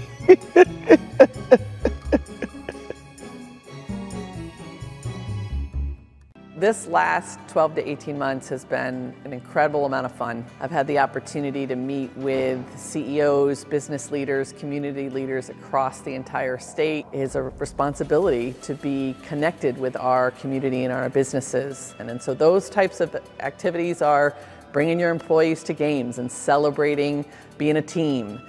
Creating opportunities to hire our student athletes, either as an intern or in a job. And you know, it's one of the things that makes this state so special. Working together, elevating together, and ultimately winning together. Also an opportunity for us to be able to highlight your businesses and what you're doing and what you're trying to achieve within your business strategy. How can you activate Delaware Athletics? How can you activate our student athletes to really bring to life what you're trying to achieve within your own business strategies? One of the things that was really clear is how important it is to them to invest in the community. That is exactly one of the things that Delaware Athletics and Recreation is incredibly focused on, is how do we make a difference in our community? So the idea of being able to do that together is also something that is really pretty awesome, in my humble opinion, to be able to identify ways in which we can work together to serve our community together. As many of you know, we had our inaugural annual 302 tour this year, starting out in Dewey Beach, and we took 3 days, and it was awesome. So we are in the planning stages of the second annual 302 tour, and we certainly hope that you will all be interested in participating in whatever way makes the most sense for you. So thanks so much. Look forward to working with you, and go Hens and go 302.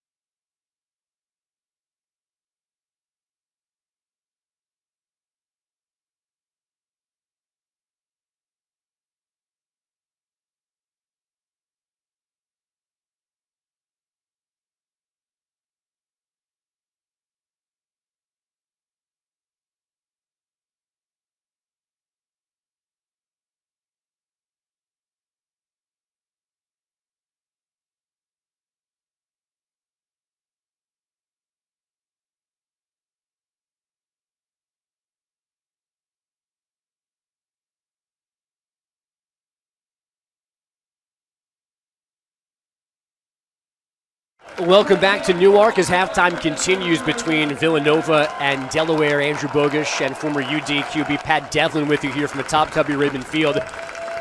The day began, we came on the air trying to explain very delicately all the different scenarios at play here for clinching the CAA's automatic bid.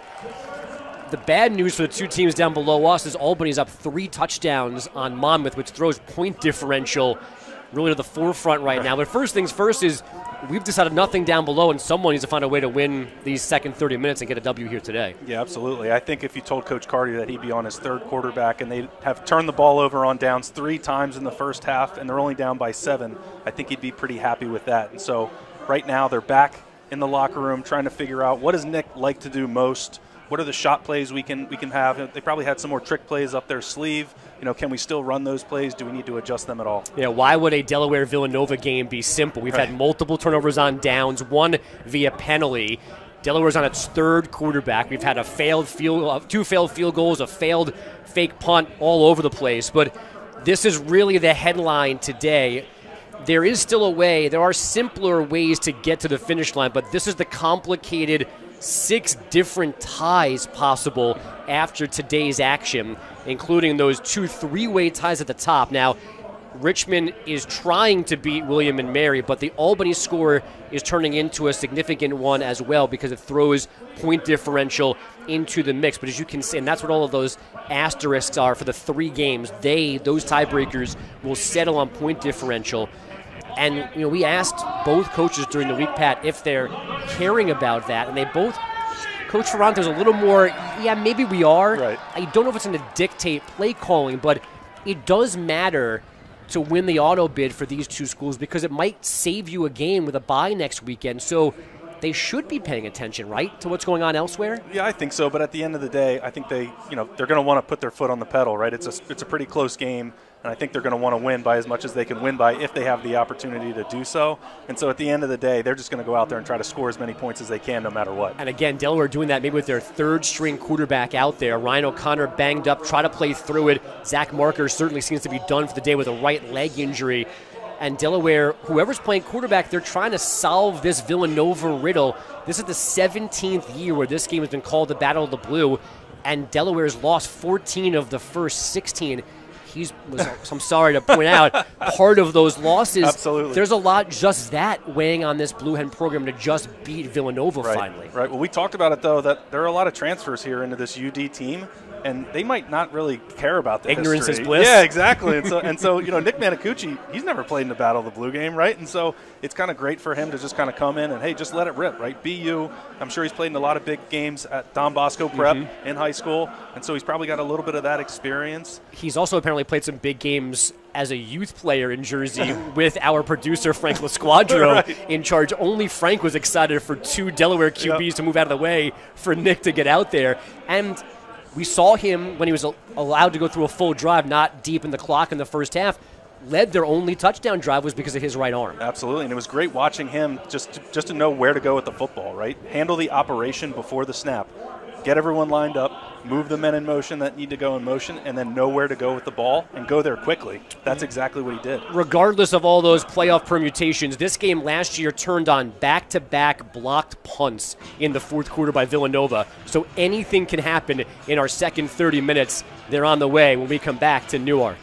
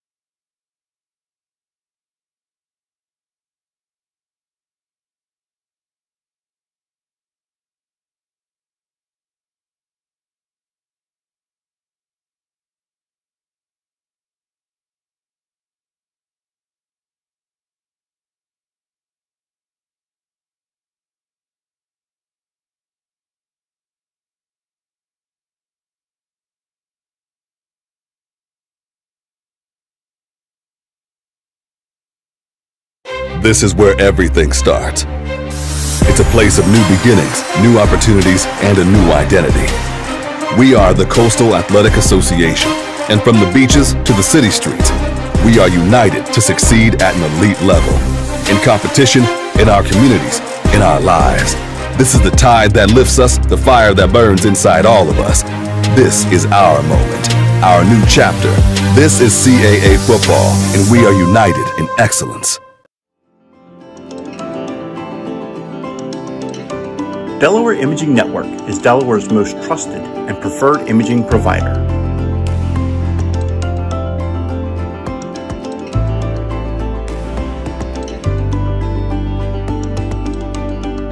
When you need fast, accurate results, trust the team of experts at Delaware Imaging Network.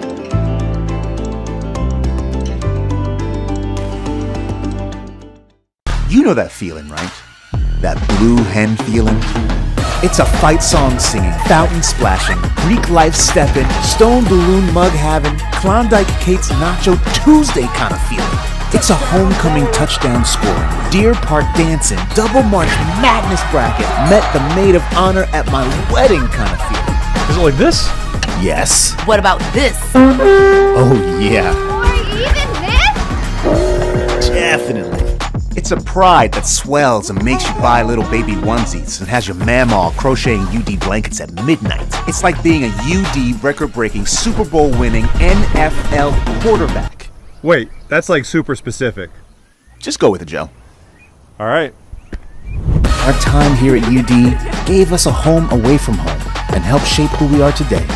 So no matter where life has taken you or how far we've gone, remember that we are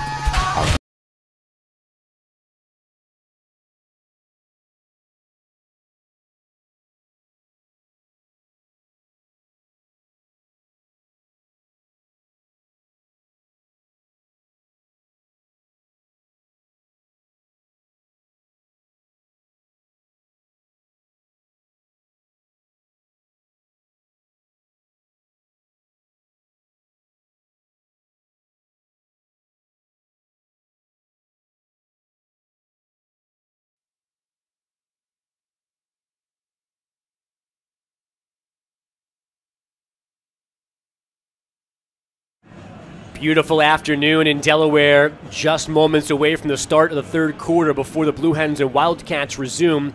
Here's today's Built-in Delaware Player Spotlight. It's Newark native, Delaware Military Academy grad TJ Thomas. The Hens offensive lineman has appeared in each game this fall, a key member of that rotation up front. Iron Source is the most reliable choice for new and used construction equipment sales, rentals, and service. So just, Pat, kind of parsing through all of these different clinching, tie-breaking scenarios as Ryan O'Connor, without a helmet, talks to Nick Minicucci, helmet on, which leads you to believe the freshman is staying at quarterback for the second half because of the injuries. The way Albany is beating Monmouth by 21 points, that gives them the edge in point differential in a couple of different scenarios involving Delaware and Villanova. So especially for Delaware, they want to win. They have to win today to stay in the tie. Right. But then they also want Richmond to lose, because if they end up in just a tie with Albany, Delaware wins that one based on a common opponent. They beat New Hampshire, but New Hampshire beat the Great Danes. But a three-way tie involving Richmond is where that point differential could hurt UD, as this second half is about to begin with a Villanova kickoff. Yeah, so looking through some of these stats, the Villanova offense was really balanced. 17 rushes and 16 passes, 111 net passing yards, net rushing yards 109, so just really balanced, and that's exactly who they want to be, and I don't think they come out and try to be anyone different in this second half. For Delaware, we'll kind of see what their game plan is, right? Whether it's Nick Minicucci or Ryan O'Connor. Nick Minicucci, 3 for 3, right? So short sample size there, but you know, it's great to see a freshman come in and do that. Minicucci ran a bunch in high school, over 1,000 rushing yards at Don Bosco Prep. So my guess would be that he kind of fits in the Zach Marker profile more than O'Connor, right? Everything about what plays are available to Ryan Carty. I don't know. I could run it in high school. I couldn't run it in college. I don't know. Short kickoff again for JoJo Bermudez, who weaves his way across the 35-yard line. So that jump to CAA defense is real? Yeah, absolutely. And now Bermudez is hurt. Yeah, we talked about him before when he had a return. He's such an explosive player. Looks like he's grabbing that ankle. He's been hurt the last couple of weeks. They were happy to have him back at full strength seemingly today, but now this. Okay, again, it throws a wrench in that in the play calling, right? He's one of those guys that Coach Carty likes to call plays for, and you can see here he just looks like he gets rolled up in at the very last second. And stays he down. is still in excruciating pain as they work on that lower left leg. He's finally going to roll over, I think, here. Maybe not. So Ryan O'Connor, their starting quarterback, got drilled in the ribs and then fell hard going out of bounds. Has returned for a play or two, but doesn't seem comfortable throwing. Zach Marker hurt his right leg on a tackle out of bounds, and now Bermudez still kind of curled in pain. You can see him breathing heavily. He reacts so strongly every time that leg is touched or moved. They'll check on him. We'll take the break. Not the way the second half wanted to begin for UD.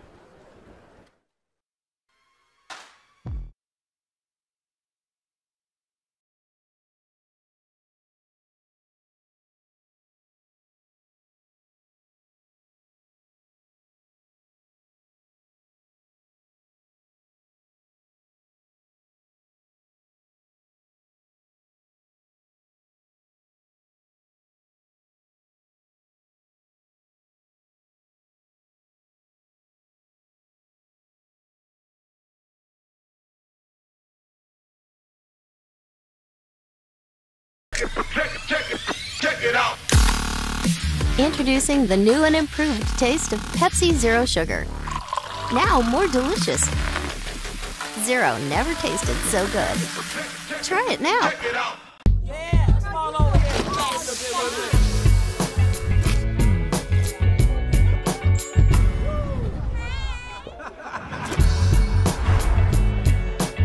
Every bite better with Pepsi.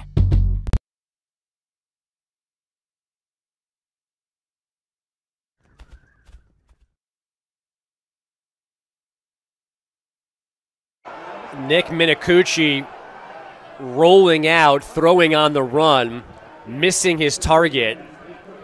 Took a hit at the end as well. The groan from the crowd looking for a flag for that. JoJo Bermudez did walk off the field, kind of, putting a little weight on his left leg with the help of the training staff. But that's now two quarterbacks. They're starting right guard and Bradley Onyewu, and now a key cog in special teams and offense.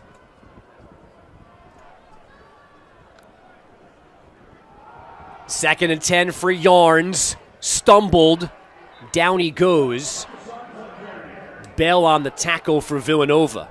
And Marcus Yarns obviously has to play a big role in this second half with things going the way they are injury-wise for Delaware. Yeah, you mentioned all the injuries on offense, and so who do you have to lean on? You have to lean on your best players, right? So Marcus Yarns, they can't lose. They can't just keep him in the backfield, right? When he's been most explosive, they've motioned him out of the backfield and got him the ball in space. So they need to continue to do that. 3rd and 8, playing in with the wind at their back. Minicucci gets outside, Bell's on him, down he goes, plus Blaze Sparks is going to get a holding call. Yeah, good job there by Brendan Bell, running down the play, not giving up on it. So what do you do here? Do you accept the sack and have it be 4th down? Offense. Number No, 67. you probably, that penalty is declined. Yeah, you just decline it. 4th down. Yeah.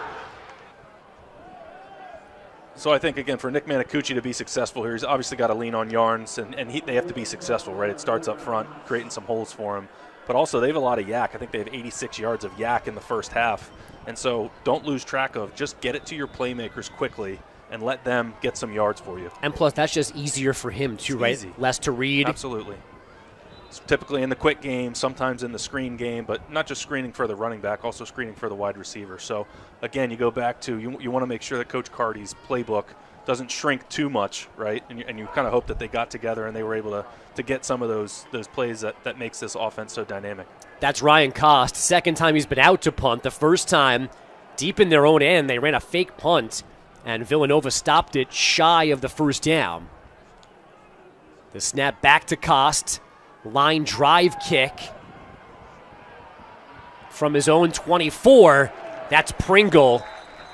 Maybe the 26-yard line, well covered by UD. So here's Villanova with the lead on the field for the first time in quarter number 3. Yeah, like we talked about for Villanova, it's just continuing to do what they do best and stay balanced on offense. I think we were surprised early on that they really didn't take that many shots downfield, but eventually it felt like UD started coming with the pressure, and their safeties started to have to cover some of these really talented wide receivers, and that's when we saw some of those shots down the seam in that seam post, as well as the shot to the outside. And Connor Watkins doing a great job. 10 of 16, 111 yards and a touchdown.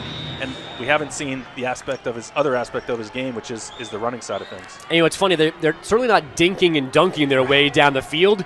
They've had a couple of 20-yard completions, 20-plus, but last week they had touchdowns of 79 and 63 yards. Right. That's what they haven't done yet. They don't need to here with a good run on first down for Jalen Jackson. Yeah, but Pringle averages 28 per catch. Say that slowly. 28 yards a catch for a season, not last week. But then Jalen Sanchez is 24 yards a catch, right? So they're number 1 and number 2 in the FCS in yards per catch. Jackson just got 12 on that first down run. They put it in his belly again through left guard into UD territory. Down near the 40. KT Say the tackle, and Villanova is driving early in half number 2. Yeah, Say with a good tackle there to prevent an even longer run. But Jalen Jackson, I mean, this time he's not even touched until he gets to the safety level. But even when he's kind of getting some tough yards inside, he's really doing a great job not going down on that first hit. So he's dynamic in himself, right? He can do up the middle as well as, break some long runs. Jackson now on 99 yards through 7 carries. The big one was the first one, 55 yards. You saw those during halftime highlights. Barley has his number called this time, and Dylan Traynor pops him inside the 40, but pushed him forward in the process. Yeah, so you take Jalen Jackson out and you put in D. Will Barley, another fifth-year guy, averaging 6.4 yards a carry.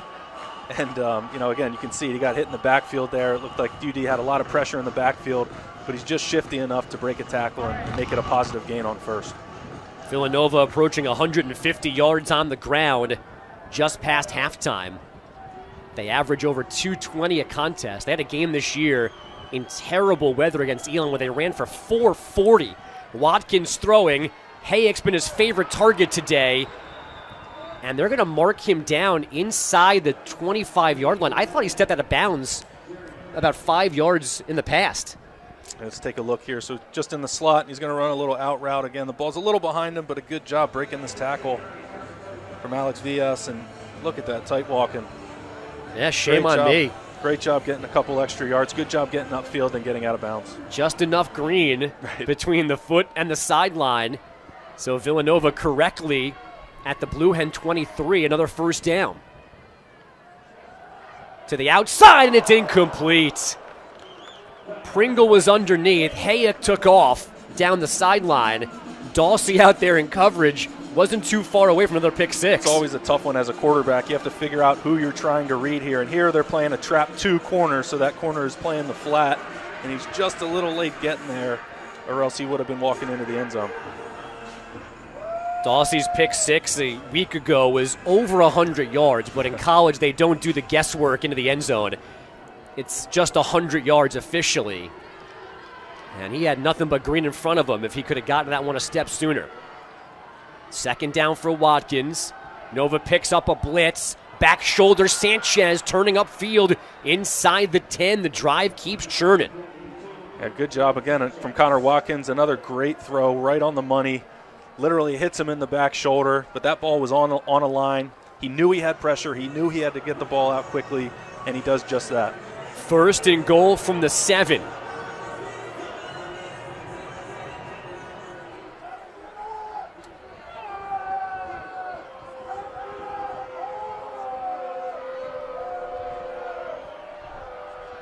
A fade. Hayek over his head. similar to the way they scored late in the second quarter, but that one overthrown. Yeah, that one a little bit overthrown.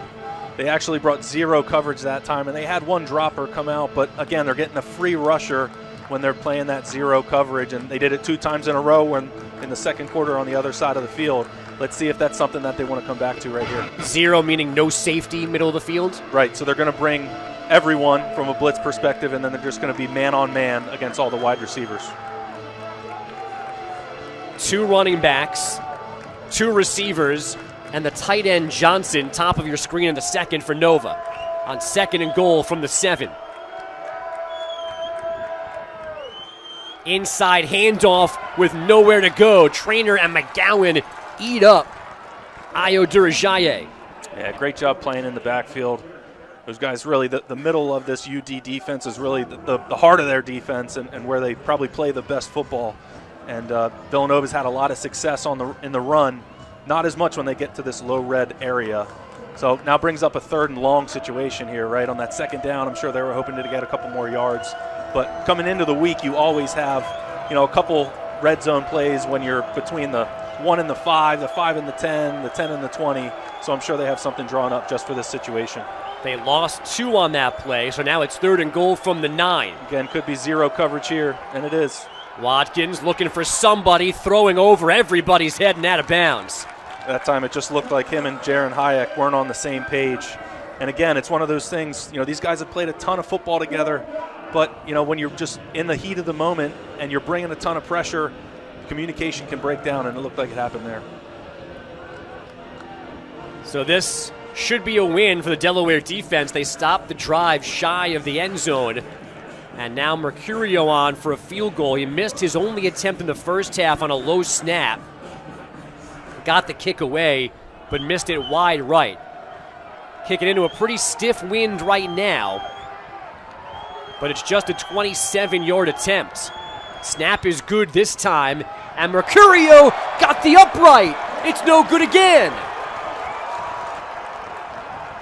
Again, one of those things, Delaware, they're going to need the ball to bounce on their way a couple times this game in this second half in order to probably squeak out a win here with their 3rd QB in the game. And looks like that was the case here. Well, that ball got up in the air, and you could see it fighting and maybe being pushed to the right as well. Yeah, it wasn't that long of a kick, but it looked like he really didn't drive it into the wind. And when it got up to the apex, that wind really pushed it off to the right. So we're now on 3 missed field goals, a failed fake punt. We've had some other trick plays out there as well. Too many injuries for the Delaware liking for sure. Another crazy UD Villanova battle of the blue. Back to Yarns on the ground for nothing.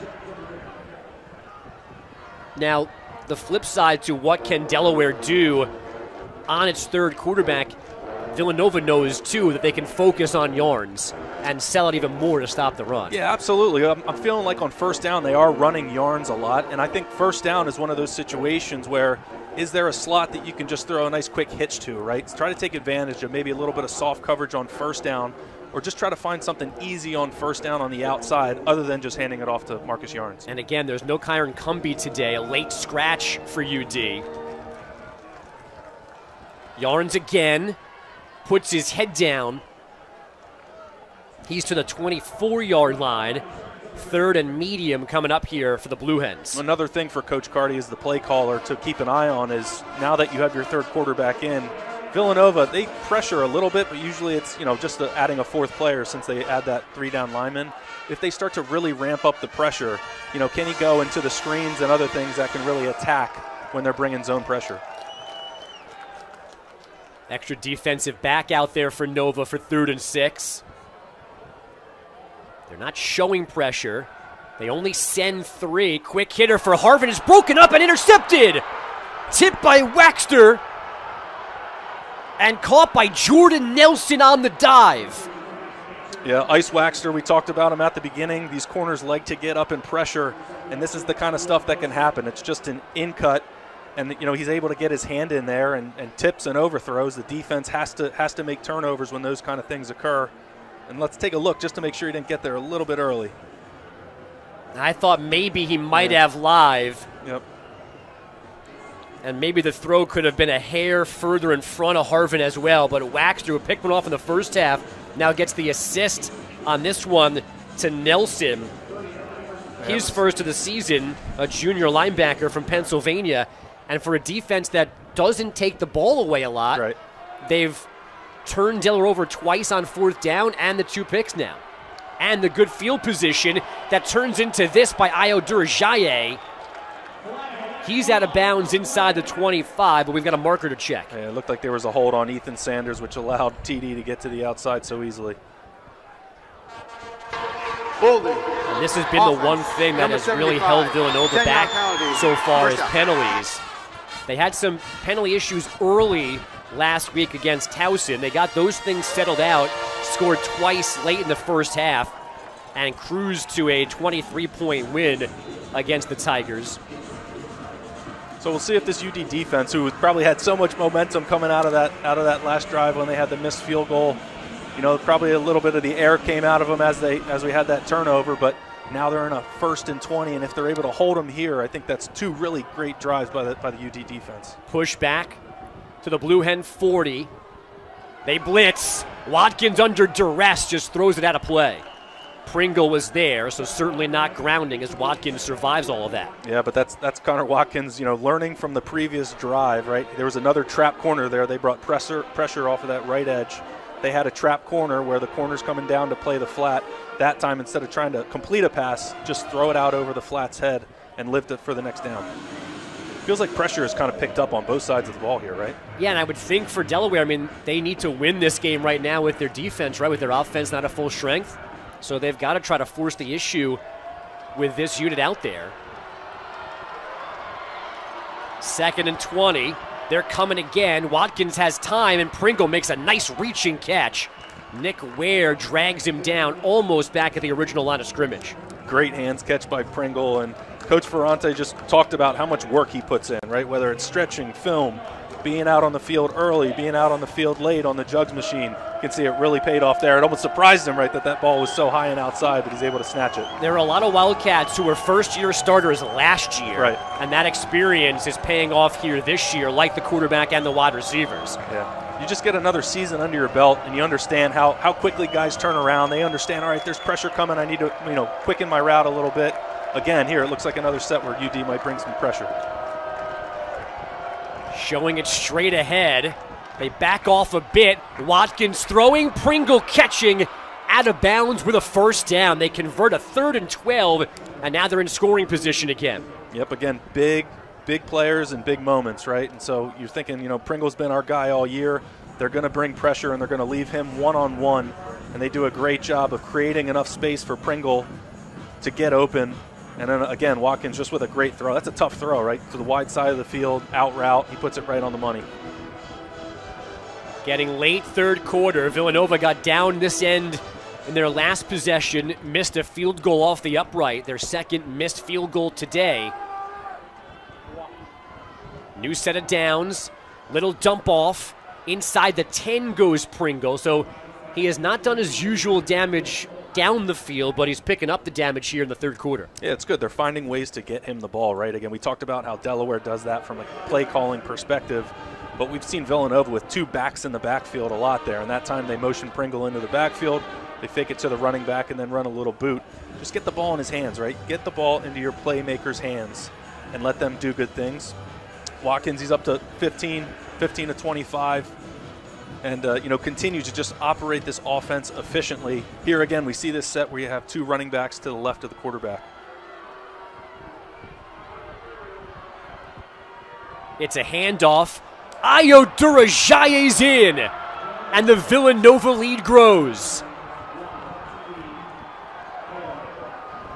Barley and Jackson get most of the yards on the ground. The aptly named TD Ayo Durajaye scores more touchdowns than them, as he does here. Absolutely, but you have these funky sets, right? And it makes the defense maybe second guess themselves. That second running back, who's actually a wide receiver, he goes out to the flat. He makes that defense second guess themselves. Now it looks like we have a little bit of chippiness down on the field, which has been the case in a lot of these Delaware games this season. The officials break that all up, and now they'll line up for the PAT. Stephon Voltaire, 75 for Villanova, was in the middle of all that.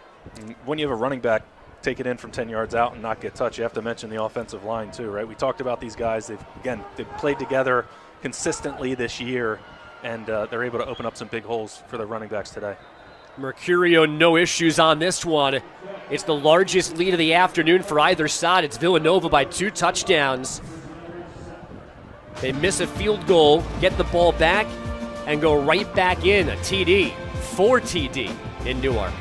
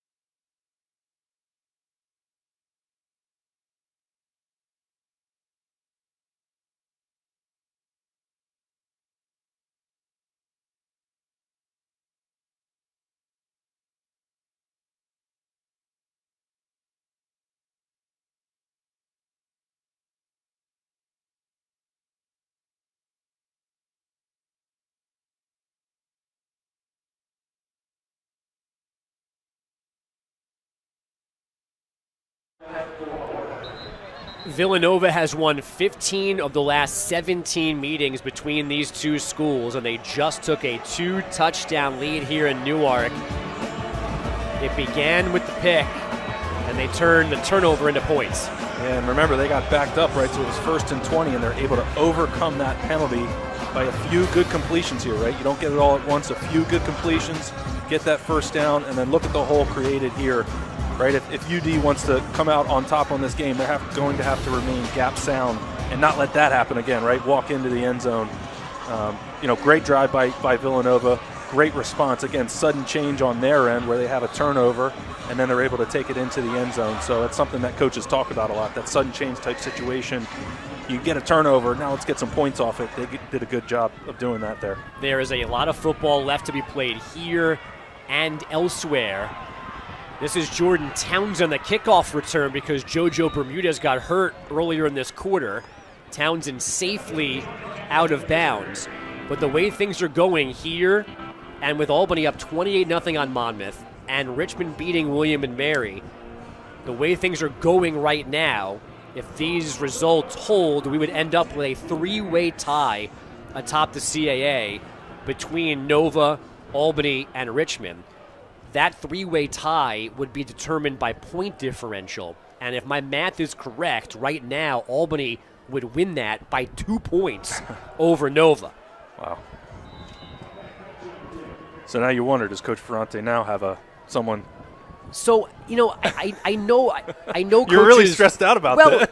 Because I thought in particular that I bothered Ryan Carty by asking what I thought was a good question, but then he made me think it might have been a dumb question. Right. But I mean, if I'm in charge, I would need to know, and I don't know if it would let me dictate play calling late in the game, but especially for these two schools, a win today might guarantee them a bye next weekend, and as few playoff games as you can play, the better, right? So it's important to get that. The receiver, Harvin, was open but wasn't looking for the football. It hits him in the back, number 8. And falls incomplete. That's one of those things. You have the third-string quarterback in there, and yes, he's open, but that looked like a wide 9 route to me, not a seam route. So he kind of throws it like a seam route, but meanwhile, Harvin's running a wide 9. And, it's one of those things. As you rep it with the third-string guy, he might do things a little bit differently from the first two, and that's something that Ryan O'Connor probably never did in practice. Right. But, Minicucci's seeing something different and getting the ball out of his hand quickly, which is a good thing for a young QB.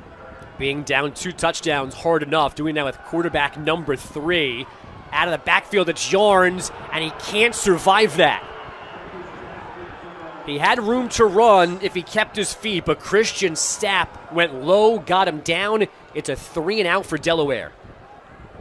Yeah, again, good job not forcing the ball down the field, right? But you want to step into that throw and get it to Yarns quickly so he can try to make a move on that man in the flat. But tough 3-and-out here for Delaware. I think when they punt it away and get it back, it's really the leadership on the defense that needs to stand up and try to get some of the momentum going, get a stop, and try to get the ball back to your offense to give your offense another chance at it. Ryan Kost punting, end over end this time. Backing Pringle up, missed it at his own 10, and down he goes, surrounded by Blue Hens, but he avoids the ultimate danger there.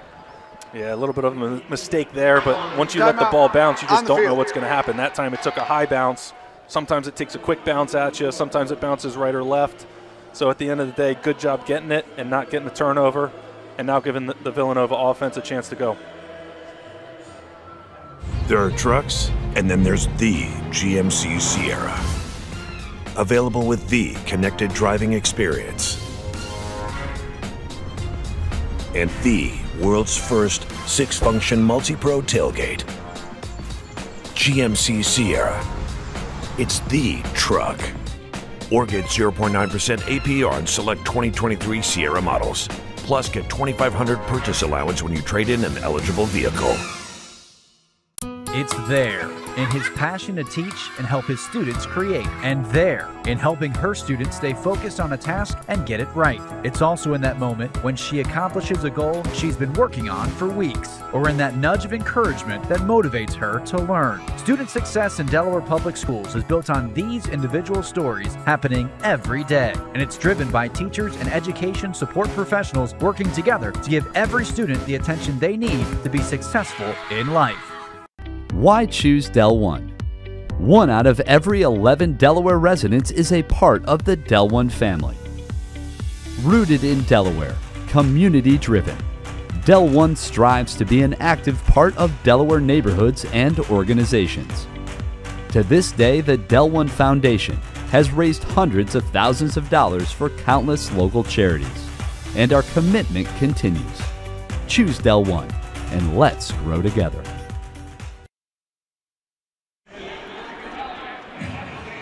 Back in Newark, it's a 2-touchdown lead for Villanova, and they've got the football, storing in a second from their own 10-yard line. Delaware just went 3-and-out, so kind of a double blow. They don't get points, but they also put their defense right back out there, Pat. Yeah, absolutely. It's always tough to get the defense back out there, but I think they know that they're the ones who are going to need to step up in this game and really create a lift, right? So Villanova has turned the ball over a fair amount. They've been negative in the turnover column, and I'm sure UD talked about that this week. And now's the time where this defense needs to step up and try to get a turnover.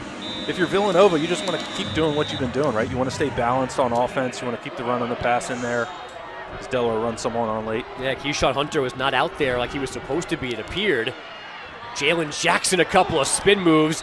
The ball came out at the end. Jackson Taylor runs away with it.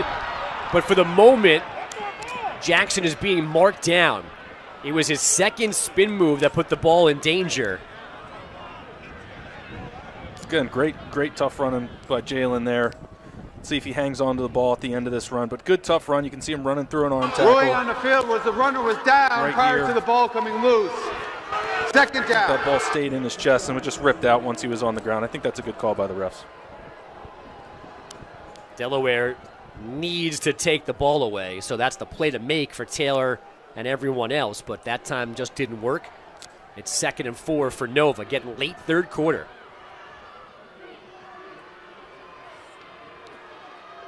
Watkins keeps it himself. I think the first time he's done this today, and the dive to the 24 moves the chains. Yeah, good job by Watkins, knowing where the stick is and not taking a big hit, right? So just get down and get that first down. Like you said, it's something that he does a lot of, and he really does a ton of it in the red zone, but he hasn't today. He saw the opportunity there with Ty Davis crashing down, gets the first down for Nova. He actually leads the team with 8 rushing touchdowns. Right. And again, scored the winning points with his feet in this game a year ago in Philly, where Villanova rallied behind 2 blocked punts in the fourth quarter to steal a 3-point win. Jackson back out there, explodes straight ahead, right down the middle to midfield. And again, it was the setup where they had the two backs on the same side of the quarterback. The one guy goes to the flat and the other one comes and runs inside zone. And just good explosive play there. Great blocking by the offensive line. You can see no one even lays a hand on him. And he's able to get up the field and finish the run as well. And Tyron Herring appears to be the injured Blue Hen, making that tackle on Jackson just shy of midfield. A 2-touchdown lead for Nova, and they're driving again. And with Delaware down to its third-string QB, any points, even just 3, feel like in the neighborhood of a haymaker, the knockout punch. Yeah, you think so. But this Delaware offense can score quickly, right? So as long as the playbook is still what it's been all season, Nick Manicucci is going to have an opportunity to push the ball down the field. Jackson having a nice afternoon, 55 yards on his first tote today, helping him to get over 130. But as expected, D. Will Barley has contributed today. Ayo Durajaye has a touchdown, and Watkins making just enough plays in the air to keep this offense churning. Now, they've left some points out there, turnovers, 2 missed field goals. But Jalen Jackson's just been impressive today. I don't know any other way to put it. Averaging 14 yards a carry, and it's not just the numbers, it's how he's done it, right? He's done it up the middle. He's done it around the edge. He's finishing runs. He's just really, really impressive. And you kind of hope that he gets rewarded with a touchdown at some point here. But really impressed by the run game in general. And, Coach talked about this offensive line, but, they're doing a great job creating holes as well. So he's on 9 carries for 130. He had a game this year. We had 144 on 8 carries against Lehigh. Watkins has time. There's the deep shot. It's Hayek running free into the end zone with another Nova touchdown. So there's the big play that we've been talking about right there. Delaware did not bring 0 pressure, but they had 3 linebackers just sitting in the box, not pressuring, and no safeties.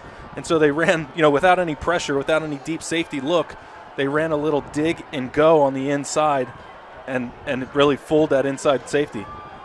And he's got time to wait, plant his feet over the top of Say in the bucket of Hayek, and he survives the dive at the end to get in. And that's getting some folks on their feet to leave here. Still in the third quarter, the PAT makes it 28-7 Villanova. And Connor Watkins, we talked about how they're not taking more deep shots, but they're hitting more deep shots this year. And you can see it right there. He knew exactly what he had. He had it blocked up. He could take his time, and he delivers a ball that's right on the money and enables Hayek to get into the end zone. I don't think there's a stat for this, but their efficiency on these plays is through the roof. Right. They're not throwing it 100 times hoping for 2 or 3 good ones. They do it 6 or 7 and hit on 4 or 5, and they usually end up in the end zone. Absolutely. It's the 50-50 balls, people call them, but they're not really 50-50, right? They're taking shots when we see something here, there. They saw, all right, they're not playing 0 coverage, but they don't have any safeties deep. So really, you're just playing that one-on-air like you're in practice. If we can block it up, give ourselves some time, we can run a double move and get our guys wide open. And how about Hayek? His head coach was during the week. It's been a tough year for him. Hasn't been fully healthy. Numbers are down. Pat mentioned it preseason, all CAA coming into the year. But certainly Pringle, and even to some extent Jalen Sanchez, the young guy, have had better numbers than him. And all he's doing here in his final regular season game is 6 catches for 121 and 2 touchdowns. Townsend on the run has nowhere to go. Yeah, Jaron Hayek, 5th-year guy, like we said, has had a lot of success in previous years, but just banged up this year. And so, last game of the season to be able to, put up some stats, I'm sure it feels really good for him. And Delaware, down these 3 scores, returns to the field with their freshman from New Jersey quarterback, Nick Manicucci, in. Ryan O'Connor started, got hurt, left hip, without no real full diagnosis, at least publicly to us, and then a right leg issue for Zach Marker. That throw is behind Josh Youngblood, who turns asking for a flag. Yeah, I think that's one of the first throws that was really been off target. But again, you kind of see what coach is trying to do. He's trying to give him RPOs, give him something he can get a completion on, and just wasn't able to put it on target there. We also know how creative Ryan Carty can be. I wonder how many creative plays come off the board when your third-string freshman's out there. Well, the positive thing is that he doesn't have to call the plays, right? So sometimes these trick plays, you have to like have an armband to be able to read off the entire play call, but they don't huddle, so that's a positive. But then there's also all the moving parts, right? The motions and making sure you kind of have a feel for when things are going to come open in these more specialty plays that you aren't practicing from week one install. And so I think that's kind of where they're at now. They want to run some of those week one install plays just to get him in a rhythm. And then once he gets in that rhythm, I think you'll see them open up the playbook a bit. But, with down 21, with 1 minute left in the third, they're going to have to get there, but because they need some explosives in order to put some points on the board. And down 21, late third, this 4-down territory. It might not matter on the yards run. That's a first down out to the 45-yard line. Yep. Good job by Coach Carty not abandoning the run, right? You're not going to be able to score 21 points in one play. And so you got to mix in a little bit of that run as well. But, again, you want to kind of get your quarterback going because he's going to need to complete some balls in order to win the game. The 28 points, by the way, that Villanova has scored so far through 3 quarters, the most points that Delaware has given up since losing at Penn State back in week 2. No, excuse me, the Elon game. So it's the second most since early in the season. This is a defense that gives up under 20 a game. Here's a reverse. It's Youngblood. He's going to have blockers far sideline. He's got at least the first down out of bounds on the Nova side, and then smack somebody in the face over there. And I think the Villanova sideline tackled the guy who got hit, who was going back at Youngblood. It's one of the things that we've seen from Delaware throughout the season. There's some of that just extracurricular activity. These guys have a lot of energy. They just have to contain it when they get in those type of situations. No matter what, it's the final play of the third quarter. The officials huddling. Here's Jeremy D'Angelo's announcement. The result of the play was a first down. After the play, personal foul, unnecessary roughness, offense, number 5. 15-yard penalty. So the play it will be counts. A first down. It is that a first down. Of the third quarter. Delaware backs up 15. And Youngblood makes a really costly mistake. You can never do that, but you certainly can't do it here. His defense been trying, but Villanova's offense has been too good. They've got a 3-touchdown lead as we head to the fourth quarter in Newark.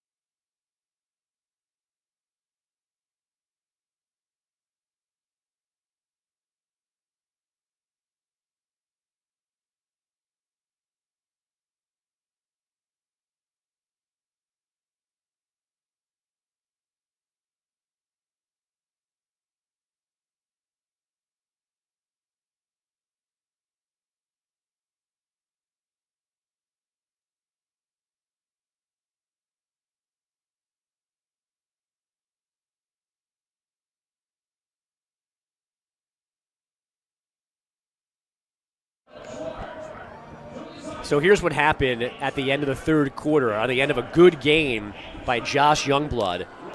He goes out of bounds here in just a second. He's going to come face-to-face with Adam Venino, on the Nova sideline, and there's a little bit of a shove right there, just a gentle little tap. But then Youngblood pops Ethan Potter in the face mask, and then the Nova player that I thought right there is just the kicker falling. Has nothing to do with anything else. He's just a kicker being a kicker. Kicker being a kicker. It's all right. He got a little too excited. But Josh Youngblood, excited in the wrong way, far sideline, just can't do that, costing his team 15 yards, pushing them back into their own territory, and now playing into the wind, and it's Quincy Watson, who we saw for 2 or 3 plays only in the first half, getting that carry straight ahead for 2. So again, same thing. Don't abandon the run. You still have to kind of make that a part of your offense. We actually did see that reverse, right? So it's great. There's a lot of moving parts there. You got a wide receiver who's actually coming inside of the running back on that play, and so it was well executed. So hopefully that gives Coach Carty a little bit of confidence that he can call, open up the playbook and call some of his special plays. Delaware came into this game without Kyron Cumby in their running back depth chart. They have since lost their top 2 quarterbacks, their starting right guard, and JoJo Bermudez out of their wide receiver rotation, running again with Watson for a short gain, and it'll be 3rd and 7. And again, this is that point in the field where Coach Carty does like to go for it on 4th down, and obviously being down 21 points, you kind of think that that's the way he's calling this play, and especially, run on 1st and 2nd down, end up in a 3rd and 7. Probably have 2 plays to get this 1st down here.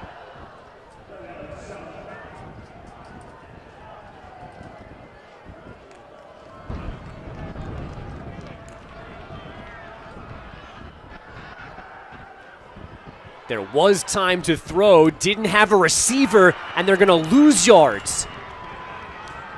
Back to the original line of scrimmage, and it's Waxter again. A pick, a deflection that led to a pick, and now that play, and it forces a punt. Yeah, we talked about how both of these corners are the best that they would probably see all year, and they've really come up big today. And again, you're 3rd and 7, you're thinking, all right, maybe we go for it if we get a couple yards here. You end up in a 4th and 10, and you're probably going to punt. I'm a little surprised by this, though, needing 3 touchdowns in the final quarter. You're on the wrong side of the 50, but you just need the football here. Cost punting and getting this bounce inside the 15-yard line. Finally touched down there by a Blue Hen. Just less than 13 minutes left to go. Villanova has won 15 of the last 17 meetings between these 2 schools. They have a 3-touchdown lead right now. Another balanced attack from this big play offense, but it's kind of Jalen Jackson as the #1 guy of many good Wildcats today. Yeah, it really has been Jalen Jackson moving them down the field, and then they're having some success once they get into the red zone. We talked about how he has a long of 55, and he's averaging almost 15 yards a carry. Obviously, that comes with a couple explosives just like this. But again, hats off to the Villanova offensive line, who's doing a great job creating some holes for Jalen to go do his thing. As you saw, he's off the field at the moment. Little screen pass here for Ayo Durajaye. Keno Arrington gets him out of bounds, far sideline. There was a late collision, and there goes the flag. The referee over there, the official, couldn't get the flag. I actually thought that was more accident than anything else with Jackson Taylor. It looked like there were 2 flags down on the play. There might have been a face mask even before that out-of-bounds hit. Steve Singleton is the head linesman. He made the call. We've also had some issues today with the chain gang not kind of clearing out of the way of trouble. We've had a couple of players go through and over the marker in the chain. Yeah, it looks like TD's okay, though. We have multiple fouls on the play. Personal foul, face mask, offense, #1. That'd be half the distance to the goal. After the play, personal foul, unnecessary roughness, offense, #0. That'll be a 15-yard penalty, carries an automatic 1st down. So it's a face mask against Ayo Durajaye, and then the personal foul after the play. So both fouls are going to be enforced here. You see the face mask there. He barely touched him, not going out of bounds. And he tripped over. He tripped over Arrington, I think, as well. Yeah, that's a tough call. And it matters because it undoes to a certain extent the face mask. Right, which would have put him in a 1st and 15 type situation. So we go back 15 and then forward 15, and it's like nothing happened. It's 1st and 10 again. And the officials, there's so much for them to see, and the game is going so fast. But that's where you'd almost like the guy coming down the sideline to go in and help and go, I don't think that was as bad as you thought it was. Barley could not get out of that high grab. He's got a 1st down, but it would have been a lot more if he got all the way free. Yeah, great job by Arrington there again. Being able to make this tackle and kind of stay on top, right? He gets a grab of the shoulder pad there and then gets back on him, and really, really good tackle there. Flirted with a horse collar, let go of that, and then spikes another human being. And if you've been following Delaware this year, you know that Keno is LeVar's son. He's made slow progress throughout this entire season because he's still a baby, basically, when it comes to football. Started his college career playing basketball. Yeah, I mean, first season with UD, right? And so he's still kind of, trying to learn this defense. This is a different defense. They run this 3-2-6. There's safeties all over the place. But it's really his physicality, which we saw right there, that really sets him apart. 8 tackles a week ago in their win over Campbell. There he is, number 10. Technically a senior. I think LeVar's been here a couple of times, right, to see him play in person? I saw him in the spring game. 2nd and 12 with 11 minutes to go here in regulation, and Delaware's defense needing to make a big play or two. He still looks like he could play. Yeah, I still would not want to have a football run in his direction. No. Watkins escapes straight ahead. In a different game, he might have kept running, but he safely just tumbles down there, although I think he might have gets up grimacing a little bit. Not the most athletic ditch on this run here. That's a business decision. It's a score decision. That's right. He saw what Arrington did on that last play, and he said, I'm getting down, which is a good play, right? Set yourself up for a good 3rd down. Again, don't take an unnecessary hit. Yeah, because that's the other thing now for Delaware, not just the result of this game, but playing somebody somewhere, probably next weekend now, barring a miraculous comeback, is who's going to be healthy, especially on offense, for that game. That play is blown up in the backfield. It's Keyshawn Hunter with an offensive lineman on him that knocks over Ayo Durajaye. Yeah, great job by Keyshawn Hunter. 29 tackles this year. Scary injury earlier this year that he recovered pretty quickly from. You see great hands by Keyshawn Hunter there, and then attacks that running back. Great job playing in the backfield. Speaking of next weekend, by the way, the kind of whispers around bracketology and whatnot that the loser of this game was probably going to end up hosting Lafayette, assuming they won today, and they are winning or have wrapped up their game. And they did beat Lehigh. So Lafayette is the Patriot League champion. And as I'm sure most of you know, for round 1, the FCS tries to give everybody a bus trip. They want to play within a 400-mile radius. So you can kind of shorten the pool of potential matchups using a quick map or two.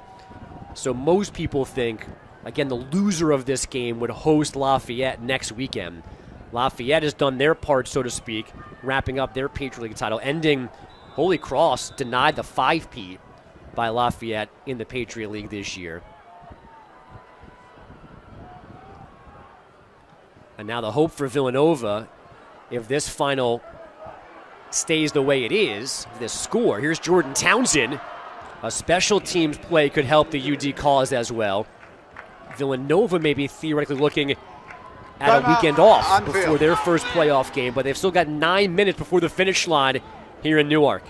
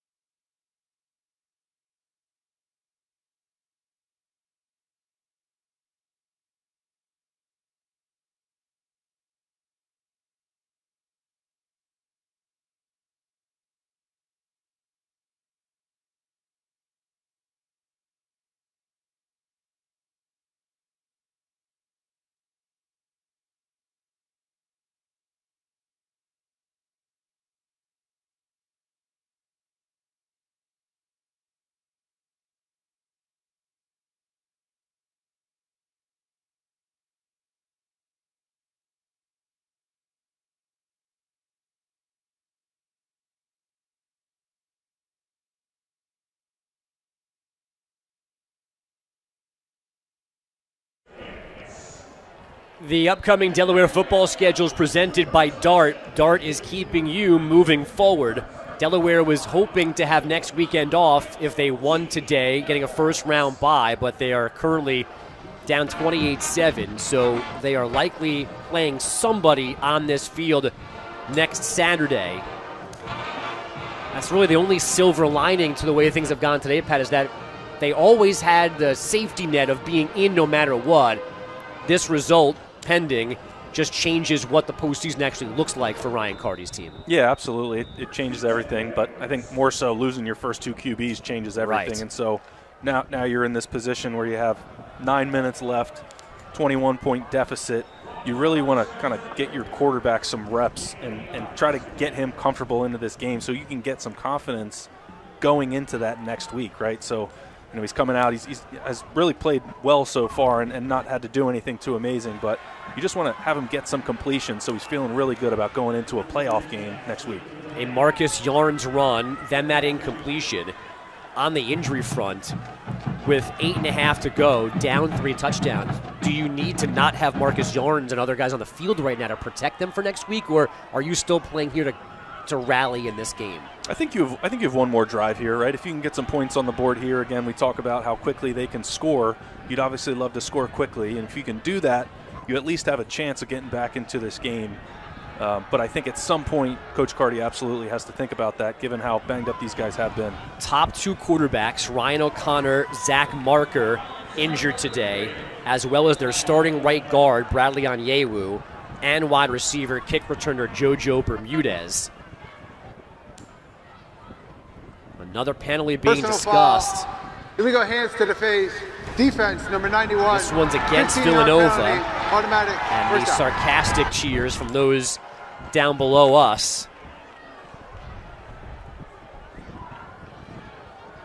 Delaware into Nova territory to the 34-yard line with a first down with 8.5 to go. And Pat's right, points here quickly at least makes Villanova sweat a little bit in this fourth quarter. That was Braden Brose in motion. He scored, caught Delaware's only touchdown. Down the middle they go, hoping for Harvin, but Villanova player is the closest. Yeah, right, so that's a good game rep. That almost looked like 2-man, and you had Harvin going down the middle, and it looked like he was keeping his route high, and the quarterback threw him a little bit low. And so that's one of those things that you'll be able to kind of progress on next week and understand, hey, why'd the wide receiver do that, or why'd the quarterback think that he was going to go where he went? It almost feels like halftime came at the wrong time for Delaware. They had scored points. Yeah. They got the ball back, but they had to be careful in their own end with time running down. Minakuchi throwing. Youngblood had it. It's not free. It's called incomplete. It almost feels like if they had a second drive under normal circumstances, right, they could have kept the momentum going, but they had to stop and then leave the field for, by the way, 25 minutes longer than usual today, and then come out with a cold, whatever, and never really got going again on this side of the football. Yeah, absolutely. And then you have that turnover early, right? Right. And so that's one of those situations. Again, you have the young quarterback playing. He put a ball, maybe it was back shoulder, but he put a ball in his wide receiver, and it ends up getting intercepted. And is that kind of in the back of his mind then for the rest of that third quarter? He got that one away, but that could not be caught. I think that was Yarns, and it was far sideline. Great job by Minakuchi, just trying to keep the play alive, and was able to spit that out at the very last second. I think he even surprised Marcus Yarns, who wasn't expecting to get that ball right there. Great job. Look at that. Yeah, looked like he just surprised Marcus Yarns with it. Good job getting out of the pocket, right? Give yourself some time, survey down the field, and then don't take a sack, right? At the end of the play there, good job getting it out of his hands. Again, I think he'll learn, hey, just throw it away a little bit earlier as opposed to making that tough play. It's 4th and 10. Ryan Carty was going to call a timeout, but then they reset the play clock. So now there's time, theoretically, with 10 on the play clock now. On 4th down, maybe Delaware's last gasp. There's some room out here for Minakuchi. He's got to keep going, fighting, reaching. It's a first down. And then another flag comes in. That looked like a late hit from a Delaware offensive lineman trailing the play. Some pushing and shoving after that. I didn't catch who that penalty was on, but Nick Minicucci did a great job getting up the field, not just running to the sideline. He knows it's 4th down. He knows he needs to get to the sticks, and he knows he's going to need to get a hit, right? So does a good job diving ahead and getting the first down for Delaware. If this is against Delaware, it'll be after the whistle. So the run and the first down would stand. Then they move backwards.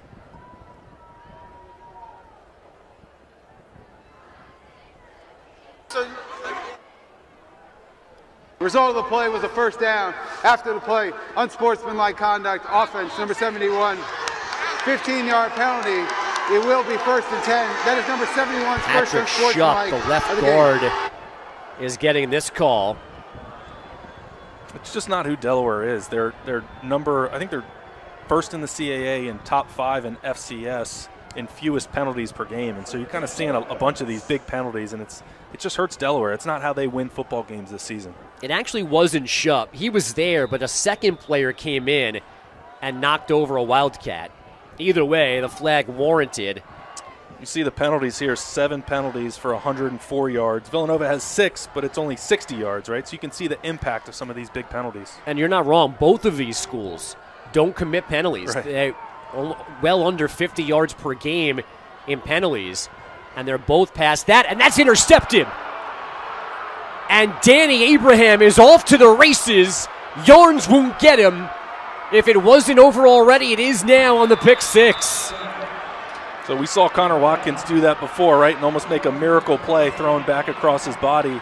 And I said that's one of those that quarterback coaches talk about. You don't want to be making those kind of plays, and that's exactly why, right? It's really tough to be able to get the angle right and to understand, where the defenders are coming from to be able to make a play on the ball. And right there, it obviously turned into a pick 6.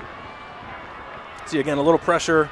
Does a good job rolling out, and then you want to throw the ball to the right. He didn't have a ton of options, but it's not the end of the world if you just throw it out of bounds. Instead, he tries to make that miracle throw across his body, turns into a pick 6. Abraham helped the cause a year ago when these two schools met, recovering one of the block punts late in the game that helped steal that one for Villanova. Now the pick 6 for the ultimate exclamation point. A 35-7 Nova lead. These games historically have been close. This one is not. The Wildcats rolling in Newark. That's a pretty tight spot. Watch this. Your Buick parks itself. That's so you. Of course you know where we're going. That's so you. Kinda got a 6th sense. And a head-up display. They're here. At the heart of every Buick SUV is you. Get 1.9% APR. Plus, current eligible non-GM owners get up to $1,250 purchase allowance on 2023 Buick SUV models. Plus, no monthly payments until 2024. When it comes to the health of you and your family, you want to trust in having the best partner for your well-being. Ranked among the top 50 in the country, that's exactly what you'll find at ChristianaCare. Because you deserve excellence from your physician, specialists, nurses, and staff, with safe and convenient ways to get the care you need. And at ChristianaCare, we add in something special: love. It's at the heart of everything we do, and we do it all for the love of health. Your health.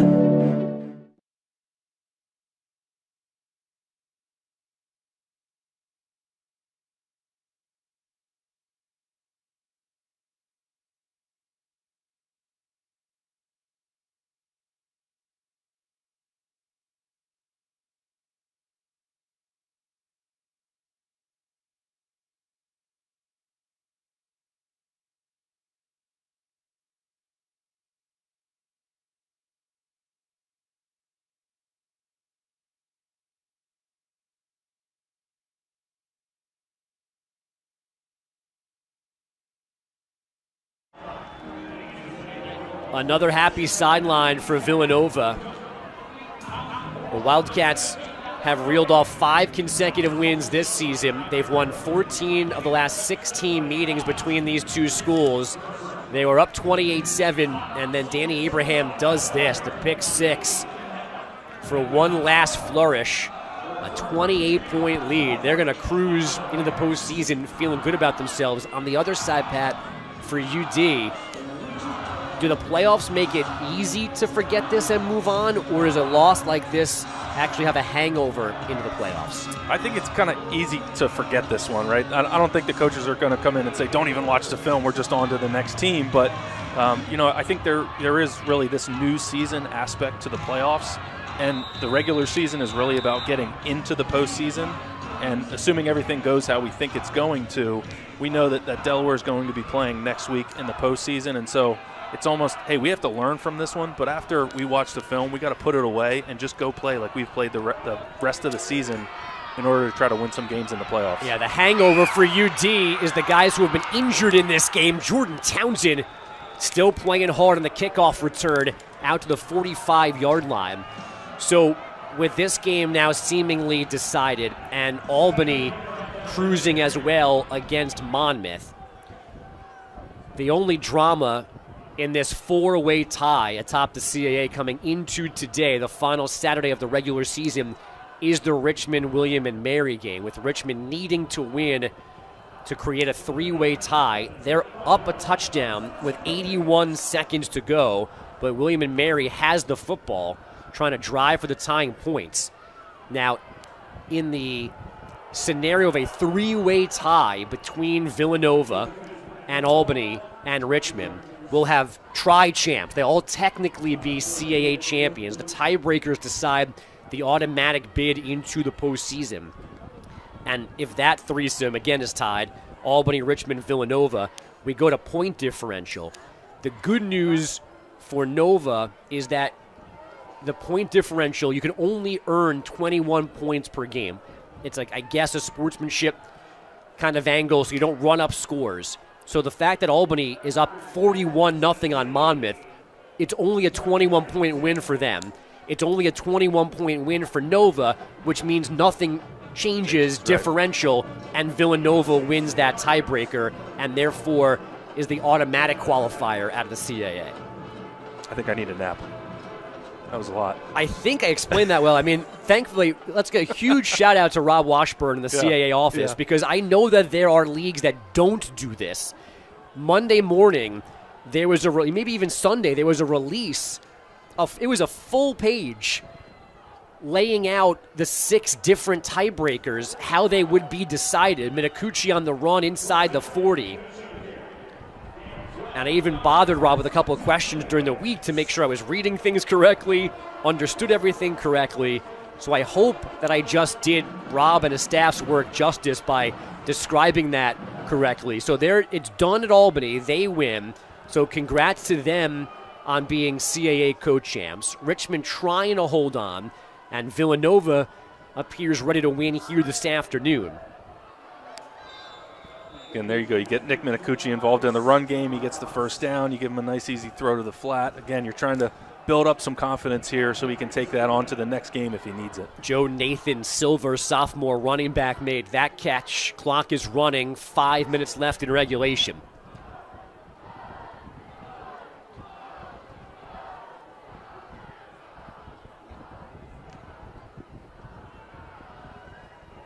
Minicucci over the middle and almost pulled out of the air with one hand there. It would have been a tough catch and a good catch from James Collins, but couldn't pull it down.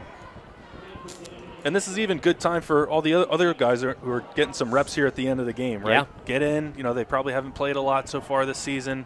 Definitely not in the Battle of the Blue type atmosphere. So get these other guys some reps and see what they can do. Because as unfortunately Delaware has learned today, you never know how banged up you're going to get, and you may need to play important reps at some point. Phil Lutz blocking from Minicucci. He's out of bounds near the 30. And that's a first down again for UD. Yeah, doing a good job. I think he knew where the sticks were there and just had to get out of bounds past him. A little hesitation as Phil Lutz was over there on the edge doing the box out block as best as he could. But Nick Minicucci doing a good job getting out of bounds and not taking another hit.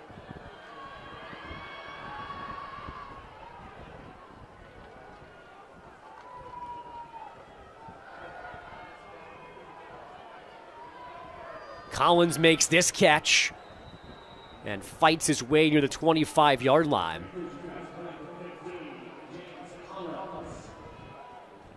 Minicucci certainly has seemed ready, right? Yeah. Maybe the results haven't been there, but he hasn't looked overwhelmed or scared of the moment. He's been out there trying hard, competing, but it makes sense as a freshman playing unexpectedly that there are not more points on the board. Yeah, absolutely. I mean, this is an offense that does a ton with putting points on the board as well as having explosive plays, but give credit to the Villanova defense, right? Those guys are on scholarship too, and they did an unbelievable job today slowing down whoever was on the field, right? Even when the the number 1 and number 2 QBs were out there, they really did a good job taking away the explosives and turning the ball over when they had to, right? They got stout when they really needed to.